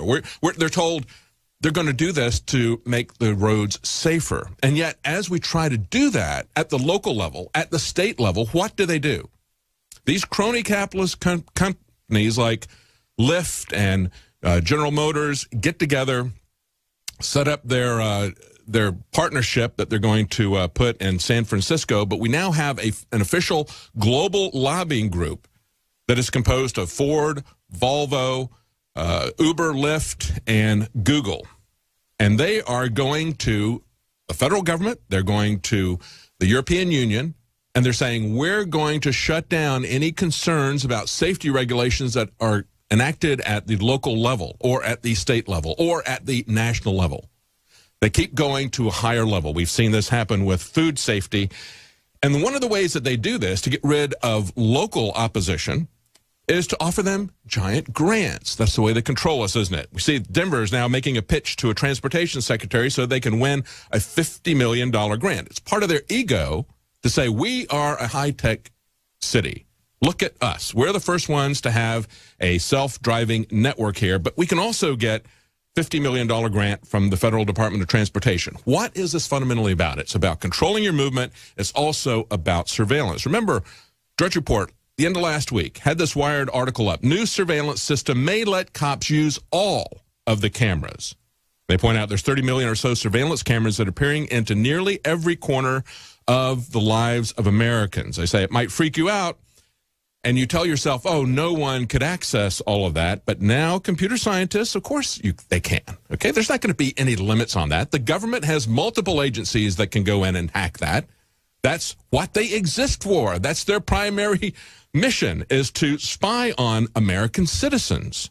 And, of course, there are individuals, malevolent individuals, and other governments who want to do that as well. Computer scientists have created a way of letting law enforcement tap any camera that isn't password protected. What do you think is going to happen to the cameras, to the black boxes that they are going to be mandating towards the end of this year to put into your cars? What's going to happen with all that data? Remember when we talked about Jade Helm? The issue was mastering the human domain. Now, everybody got excited about whether or not there were going to be troops on the ground. But we talked about what was really fundamentally at issue here. Geospatial intelligence. That has been the fastest growing division of espionage that our federal government has been working on the last 15 years. James Clapper has been at the forefront of geospatial intelligence. What do they do with that? They look at your activity, activity-based intelligence. They map that geographically. And that's their human domain analytics. Put that together, and they give the speeches at these geospatial intelligence conferences talking about mastering the human domain before they used it as a subtitle for that. That's what it's really about. It's about the data. And the data is the tool for military control. Stay with us. We'll be right back. Welcome back to the Alex Jones Show. I'm David Knight on this Monday, May 23rd, 2016. In the next segment, we're going to be talking to the author of a fiction book called Texas Shrugged, as in Atlas Shrugged, but about Texas independence. I think it's going to be very interesting. I think it'll be a fun conversation. I want to talk about what's going on in California. There is a sweep of 11 fast-tracked anti-gun bills coming up in California. Guns.com has called it the gun-pocalypse. I'll tell you what's going to be happening. They're also going to talk about Tom Brokaw coming after guns at a commencement address at the University of Mississippi in just a moment. Before we do, I want to let you know that we have a sale that we've extended for Survival Shield X2 Nascent Iodine, 20% off. That's 20% off our Nascent Iodine, Survival Shield X2 at InfoWarsLife.com for limited time only.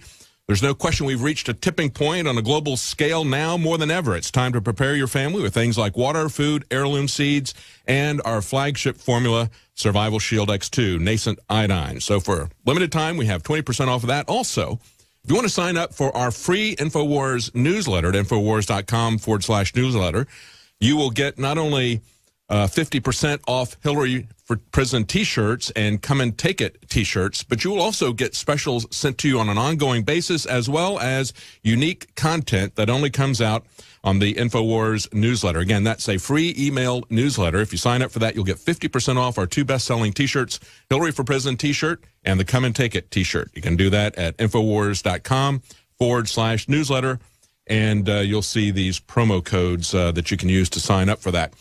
All right, now what's going on in California?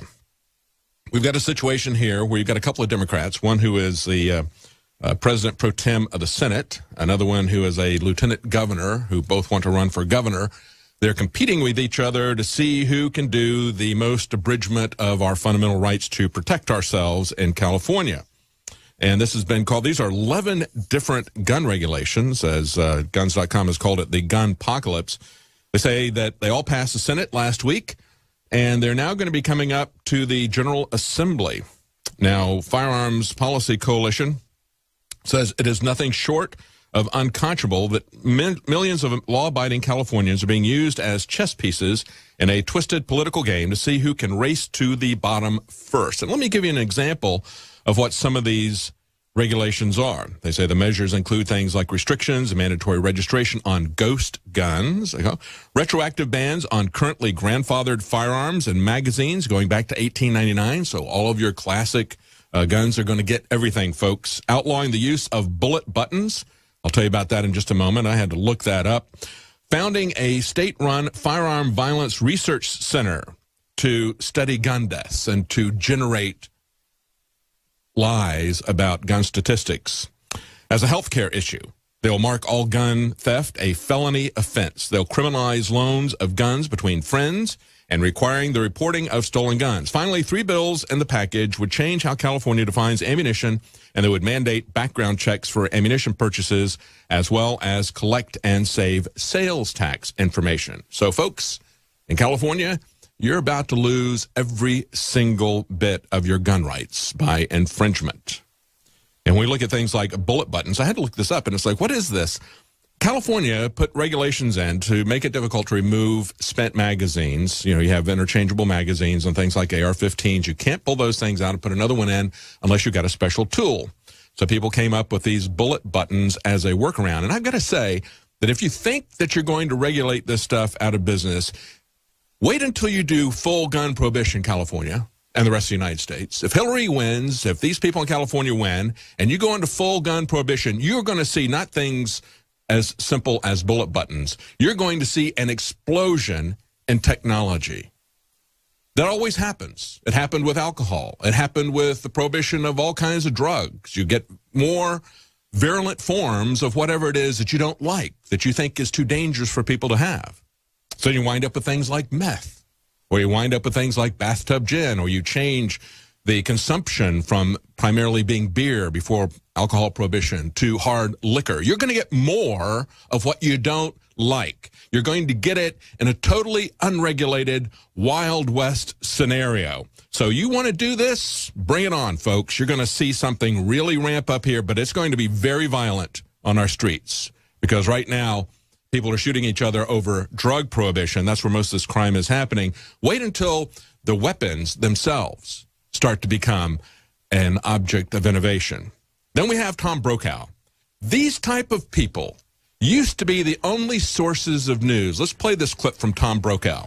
Wait, let's wait until we come back from a break. You won't believe what he has to say. He says, more guns, more firearm tolerance will mean more homegrown acts of terror.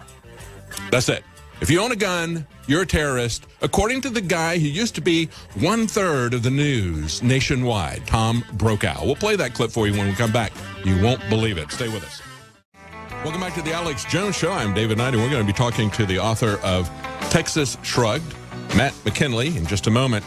Before we do, I want to play this clip from Tom Brokaw. As I point out, remember, this is the guy who used to have, what do you call it? You got a monopoly, you got a duopoly. What do you have it?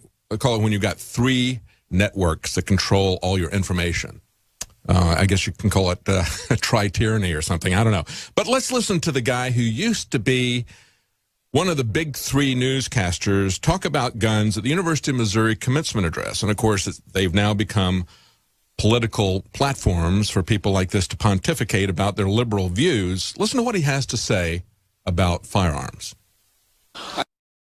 In sport shooting, but I am appalled by the determination of organizations and individuals to arm more people without any appreciation of the consequence of ever more lethal weapons in our midst. More guns and more firearm tolerance will mean more homegrown acts of terror. Yes, we have a constitutional right to own guns. I believe strongly in the Second Amendment. But with that right comes the personal obligation to be on guard against the promiscuous use of guns, not to pretend that no limits means no trouble. There you go.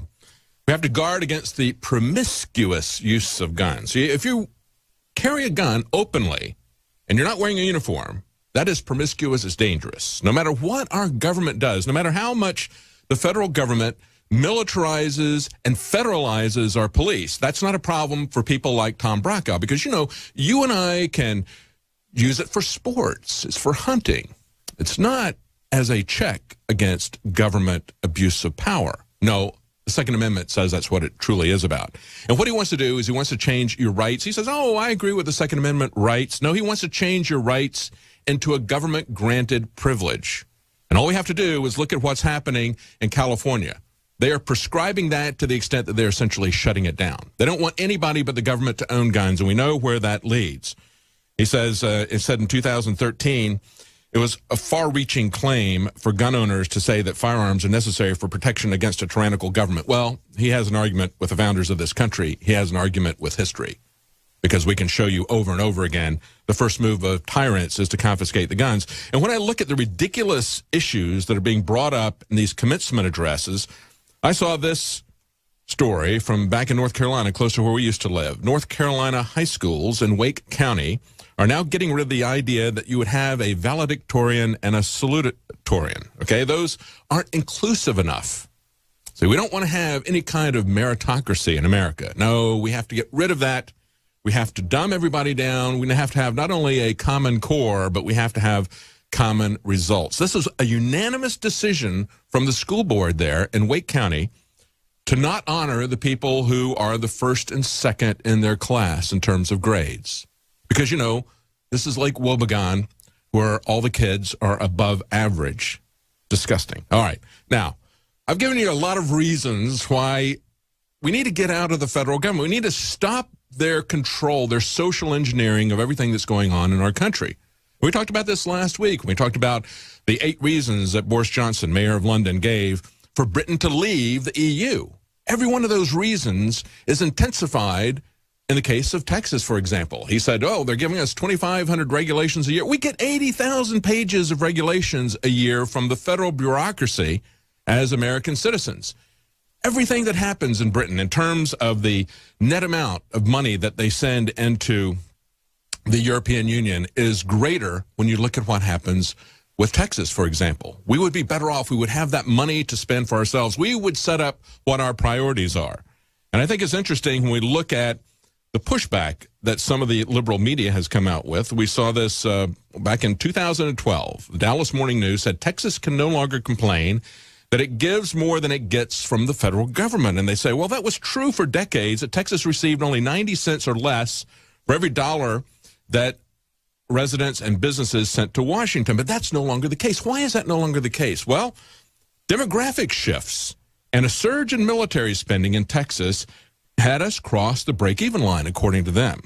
Well, I have figures that show otherwise. But nevertheless, is that really a reason to stay in? See, what's happening with that demographic shift is the open borders. They're bringing in people, they're putting them on the welfare rolls, and they're paying them more on the welfare rolls than they pay our retired citizens who have paid into Social Security their entire working life. 15%, 15.62% of their gross wages go into Social Security. Yet those people are getting thousands of dollars less per year than people who are on welfare. And the government is bringing them in, mandating that we have absolutely no control over our borders, telling us what benefits have to be given to people, dictating that, and then saying, but look at how much money we're giving you. That's the way they blackmail us. And, of course, the more the federal government puts in terms of TSA agents or BLM agents, well, that's a benefit. Look, we're creating jobs in Texas. They've created swarms of officers to harass our people and eat out their substance. And then they say that is a net economic benefit for us. I don't think so. So we're talking to our author here who has a book called Texas Shrugged. Has a great cover. It looks like the cover that you typically see of Atlas Shrugged, except the guy in gold is not holding up the world. He's holding up the United States. He's got a cowboy hat. He's got cowboy boots on, and his shoulder is right there where Texas is. Clear analogy to that. He's author of several books, Texas Shrugged, Quantum of Conscience. He says it's not political, but it's about time travel. Also another book called The Right Can't Win. We'll talk to him about that as well. The premise of the book, Texas Shrugged, according to the summary here, is even today, certain heirs of the Founding Fathers carry secret instructions passed down through the generations. The heir of George Washington combines the governor of Texas to restore the Constitution by peacefully seceding from the United States. Of course, Obama reacts unfavorably. Is peaceful succession possible? Yes. And he says it's the only way to win. So joining us now is Matt McKinley. Welcome, Matt. Thanks, David. Glad to be here. Great premise for your book. Tell us a little bit about it. Sure. Just like you said, it is Texas secession. It's fiction. However, it's a peaceful secession. And people say to me, well, how's that possible? And I said, well, think it through. What are you going to take up daggers and knives and pitchforks and torches and your shotguns and storm across the Oklahoma border? Impossible. The only way to do it, and I had to figure this out to make the book, of course, believable. I war-gamed how this would happen, if it really would ever happen, is you would have to do it peacefully. You would have to basically do a flash mob, for example, where 4 or 5 million people stand up all at once and say, we've had enough. We've had enough of this system. We've had enough of the never-ending money printing, the QE, the never-ending debt, laws, rules, regulations, ordinance, executive orders. We've had enough. So in the book, an heir of the Founding Fathers, in this case George Washington, a descendant of George Washington, in the book, the premise is they do exist. There are reasons why these people stay in the shadows, and we could debate that some other time, but that person combines with a fictitious governor of Texas. They go before the Alamo, and they announce to the world, we are out of this government. Of course, they play it up that there's going to be a big announcement, but nobody really knows what's coming. I think in the book, Obama is playing a game of pool, and the governor of Texas announces secession. He said, what did he say? The governor's name is Joe Tanner in the book. That's great. You know, when I look at this, you talk about how it might be a flash mob or something like that. I suggested that perhaps as Britain is having an election, they call it the Brexit, to see whether or not they should leave the European Union, we ought to try to have some kind of a referendum like that to see whether or not Texas should leave the Union. I know that the Republican establishment would not like that because they very much like to be players in Washington, don't they? Yeah, I don't think there is really two parties anymore. I mean, they're taking their cloaks off, and we see who really is in this one-party system. And yeah, there should be a referendum, and I think there was actually. What inspired me to write the book was right around 2012. Remember, people came out and said, if Obama's elected again, we're going to move to Canada. Texas is going to secede. Well, nobody ended up moving to Canada, but they did start a White House petition. Of course, I don't think that White House petition, and it did get the required number of signatures or online votes, they never responded to it. But they did respond to the White House. I think they have their own recipe on how to brew beer, and they did respond to that. That's really important. Yeah, I signed that petition. You know, I'm for secession because I'm for local government. I'm for the government that is the closest to me, the government that is the most easily controlled. I think that when we look at historically, I was for Scotland leaving Britain, for Britain leaving the EU. I was for the Ukraine leaving Russia, for the Crimea leaving the Ukraine. And it's interesting when you look at these cases, the very people in our State Department and our news media, they were all for Ukraine leaving Russia, but then they opposed the idea that Crimea would leave the Ukraine. And it's like, really? I mean, it's you know, they can't be consistent about any of this, and they will not support the idea of local governance. And you see this happening all across Europe as well, because people understand that globalism is determined to erase national sovereignty, and it is a consolidation of power. That is what the founders of this country feared more than anything, was a consolidation of power. That's why they divided power in Washington with the Constitution, and they divided power between Washington and the states who had created that. And now, over these centuries, we've seen that gradually erased. And now we're in a race to get rid of even the national boundaries to create a global governance. That's what these trade deals are all about. Yeah, they've totally done away with the 9th and 10th Amendment. Totally done away. The Constitution is clear. It gives the federal government a short list of what they can do. And it says if it's not on this list, you may not do it.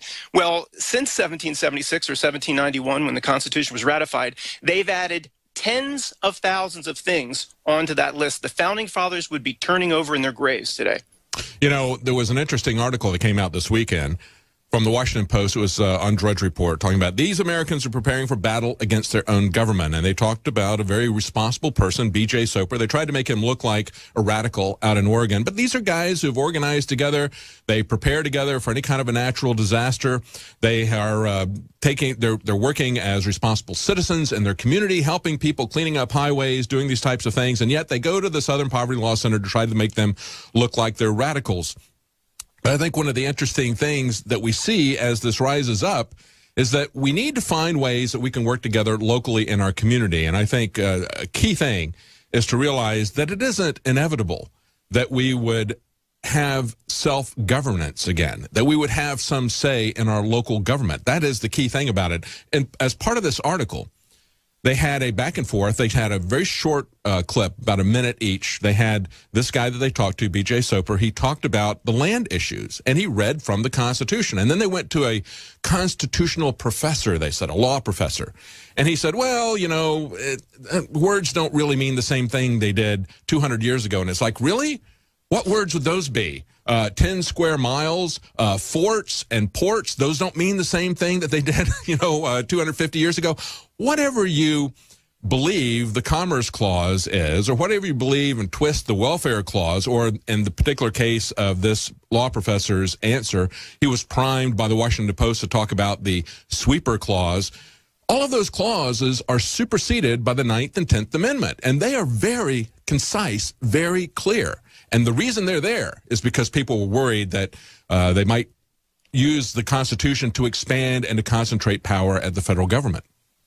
Yeah, if I could bring the book back into it just for a moment. Sure. One of the things that the heir of George Washington does is, in fact, it turns out that the Bill of Rights is nothing, is to him and to the family, is a gauge to see how many rights can be or will be violated by this government. And that's what he takes to the governor of Texas. And he says, let me make the case. Every single one of the Bill of Rights has been violated or at least infringed upon by this government as of 2016. And that even includes Amendment 3.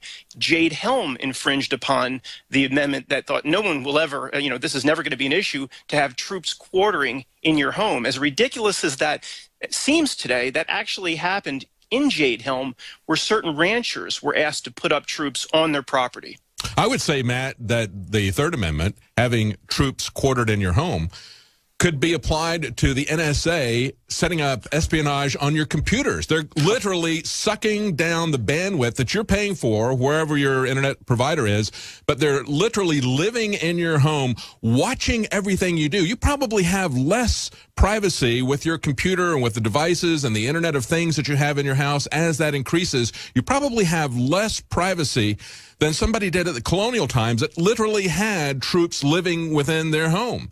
And so I think, every one of these things has been violated. That's a really clever idea to use the Bill of Rights as a gauge. I think we're down at 0 now in terms of any of those being but that's interesting. I never thought about that you could interpret another violation of the Third Amendment as the NSA on your internet lines. Very interesting. Let's talk a little bit about your other book, The Right Can't Win. Tell us the premise of that. Premise of that, I just racked my brain for years thinking, how did we get to the state of affairs we are in this country? Endless laws, rules, regulations, ordinance, executive orders. What is it? Tens of thousands or hundreds of thousands of laws written across millions of pages of legalese. Let me repeat that to the audience.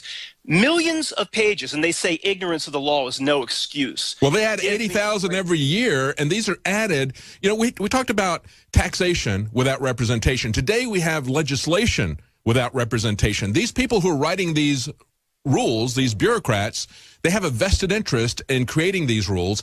There's absolutely no restraint on them. They don't have to have reasonable fines. They create the law, they enforce the law, and they create the penalties for these laws, and there is no presumption of innocence, and there is no representation of us in Washington. It's absolute tyranny, and it's 80,000 pages a year.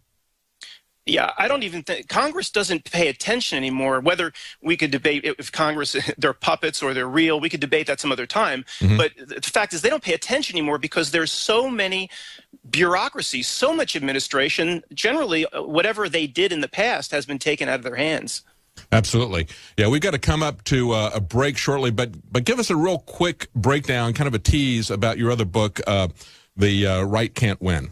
Yeah, it's just trying to determine how we got to the state of affairs with all these rules, regulations. Generally, the left, people that want to force feed their castor oil down your throat, force feed their political agendas down your throat, they all flock to Washington. People that just want to be left alone, people that truly understand freedom, don't flock to government. They don't flock to Washington. And that is a simple way to kind of describe why we're in the situation we're in today. I've seen that my entire life. I remember when I was in college, we had student government that was funded by our activities fees. And it was a small clique of people. It was a Black Students Union. It was the Gay Coalition that basically ran for office. Nobody else even paid any attention to this. They got themselves into office, and then they used our student fees to pay for their personal goodies. They got caught, but of course, nothing happened to them. It was a perfect example of what I've seen my entire life with real government. They were training these people to be corrupt kleptocrats, and that's exactly what they were. From that day on, I've seen that enacted at every level of government, from student government to the White House. Stay with us. We'll be right back with Matt McKinley, Texas Shrugged. Welcome back to the Alex Jones Show. I'm David Knight, and we're talking to the author of Texas Shrugged, Matt McKinley. Now, the Declaration of Independence was a document of secession. It said that governments were created to protect our individual liberties, and when government becomes destructive of our individual liberties, we have not only the right, but the duty to alter or abolish that government. When we look at it, it looks like Washington is pretty resistant to any kind of alteration, isn't it? What do we do? Do we leave this country? Where do we go if we don't like the situation in America? Where can we go where there's a freer country? There isn't one. We're going to have to create one. The only way that we're going to leave is to leave politically. And, you know, a lot of people say, well, that can't be done. You know, just look at the number. How could we survive without the federal government subsidizing what we do? And as I pointed out earlier, the federal government, is opening our borders to an invasion.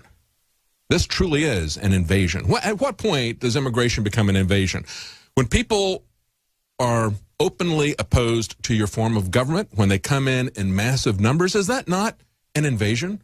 I think it is. I think what we have is not illegal immigration. We have illegal invasion that's being aided and abetted by a government that wants to erase our national borders, that wants to take our economy down. And when we look at it from an economic standpoint, what do we get from the federal government? We pay a lot of taxes, business, individual, and others, but when we lose the income from them, what would we lose? Would we lose non-retirement benefits, the welfare program that they put on us as they bring these people in? Would we lose grants and contracts? Yes. We would lose some salaries and wages of federal employees. Some of those we would want to replace, some of those we wouldn't. But the bottom line is that we would be ahead by over $1 billion per week, really about $1.5 billion per week. Texas would be ahead if we stopped sending the money to Washington and stopped getting back what they give us. I think we could live with that. Before we go back to Arthur, real quickly, talking about Texas Shrugged, we have a special at Infowars.com. If you sign up for our free Infowars Underground Insider newsletter that you'll get by email, if you do that at Infowars.com/newsletter, we'll send you a promo code, and you can get 50% off our two most popular T-shirts, Hillary for Prison and Come and Take It.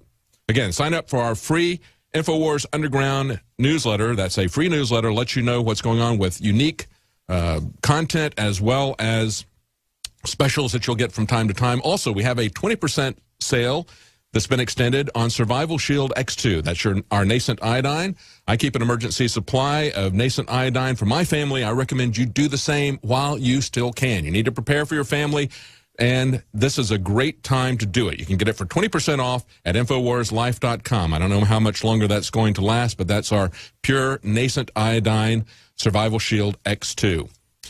Matt, give us an idea of what we can do at this point. I think it's very important to have a fictional story that lets us imagine freedom, that lets us imagine a peaceful transition of that, a scenario. I think that's a very healthy exercise of our imagination. What can we do? I mean, look, the book is fiction. Okay, Texas, we don't need the feds knocking on my door here. The book is fiction. But just what you and Alex are doing, we need to wake people up. My goal, my mission in life has become to wake people up. I'll give you an example. People have no idea that for most of our existence, the federal government didn't collect any income tax.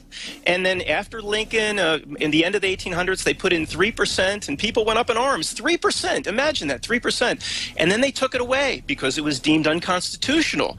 And then they got the right judges on the Supreme Court. They put it back in. And then Woodrow Wilson came in FDR, it jacked up to 92%, I believe. That's 90%. Right. That's right. So people don't know our history. If they knew the history, they would see that the ridiculous size and nature of the federal government is completely unnecessary. Absolutely. Not only unnecessary, We're out of time. TexasShrugged.com, a great book. And, you know, of course, Bernie Sanders says, hey, we should have 90%. And then they enact Obamacare, call it a tax that didn't pass a constitutional amendment. Join us tonight, InfoWars Nightly News.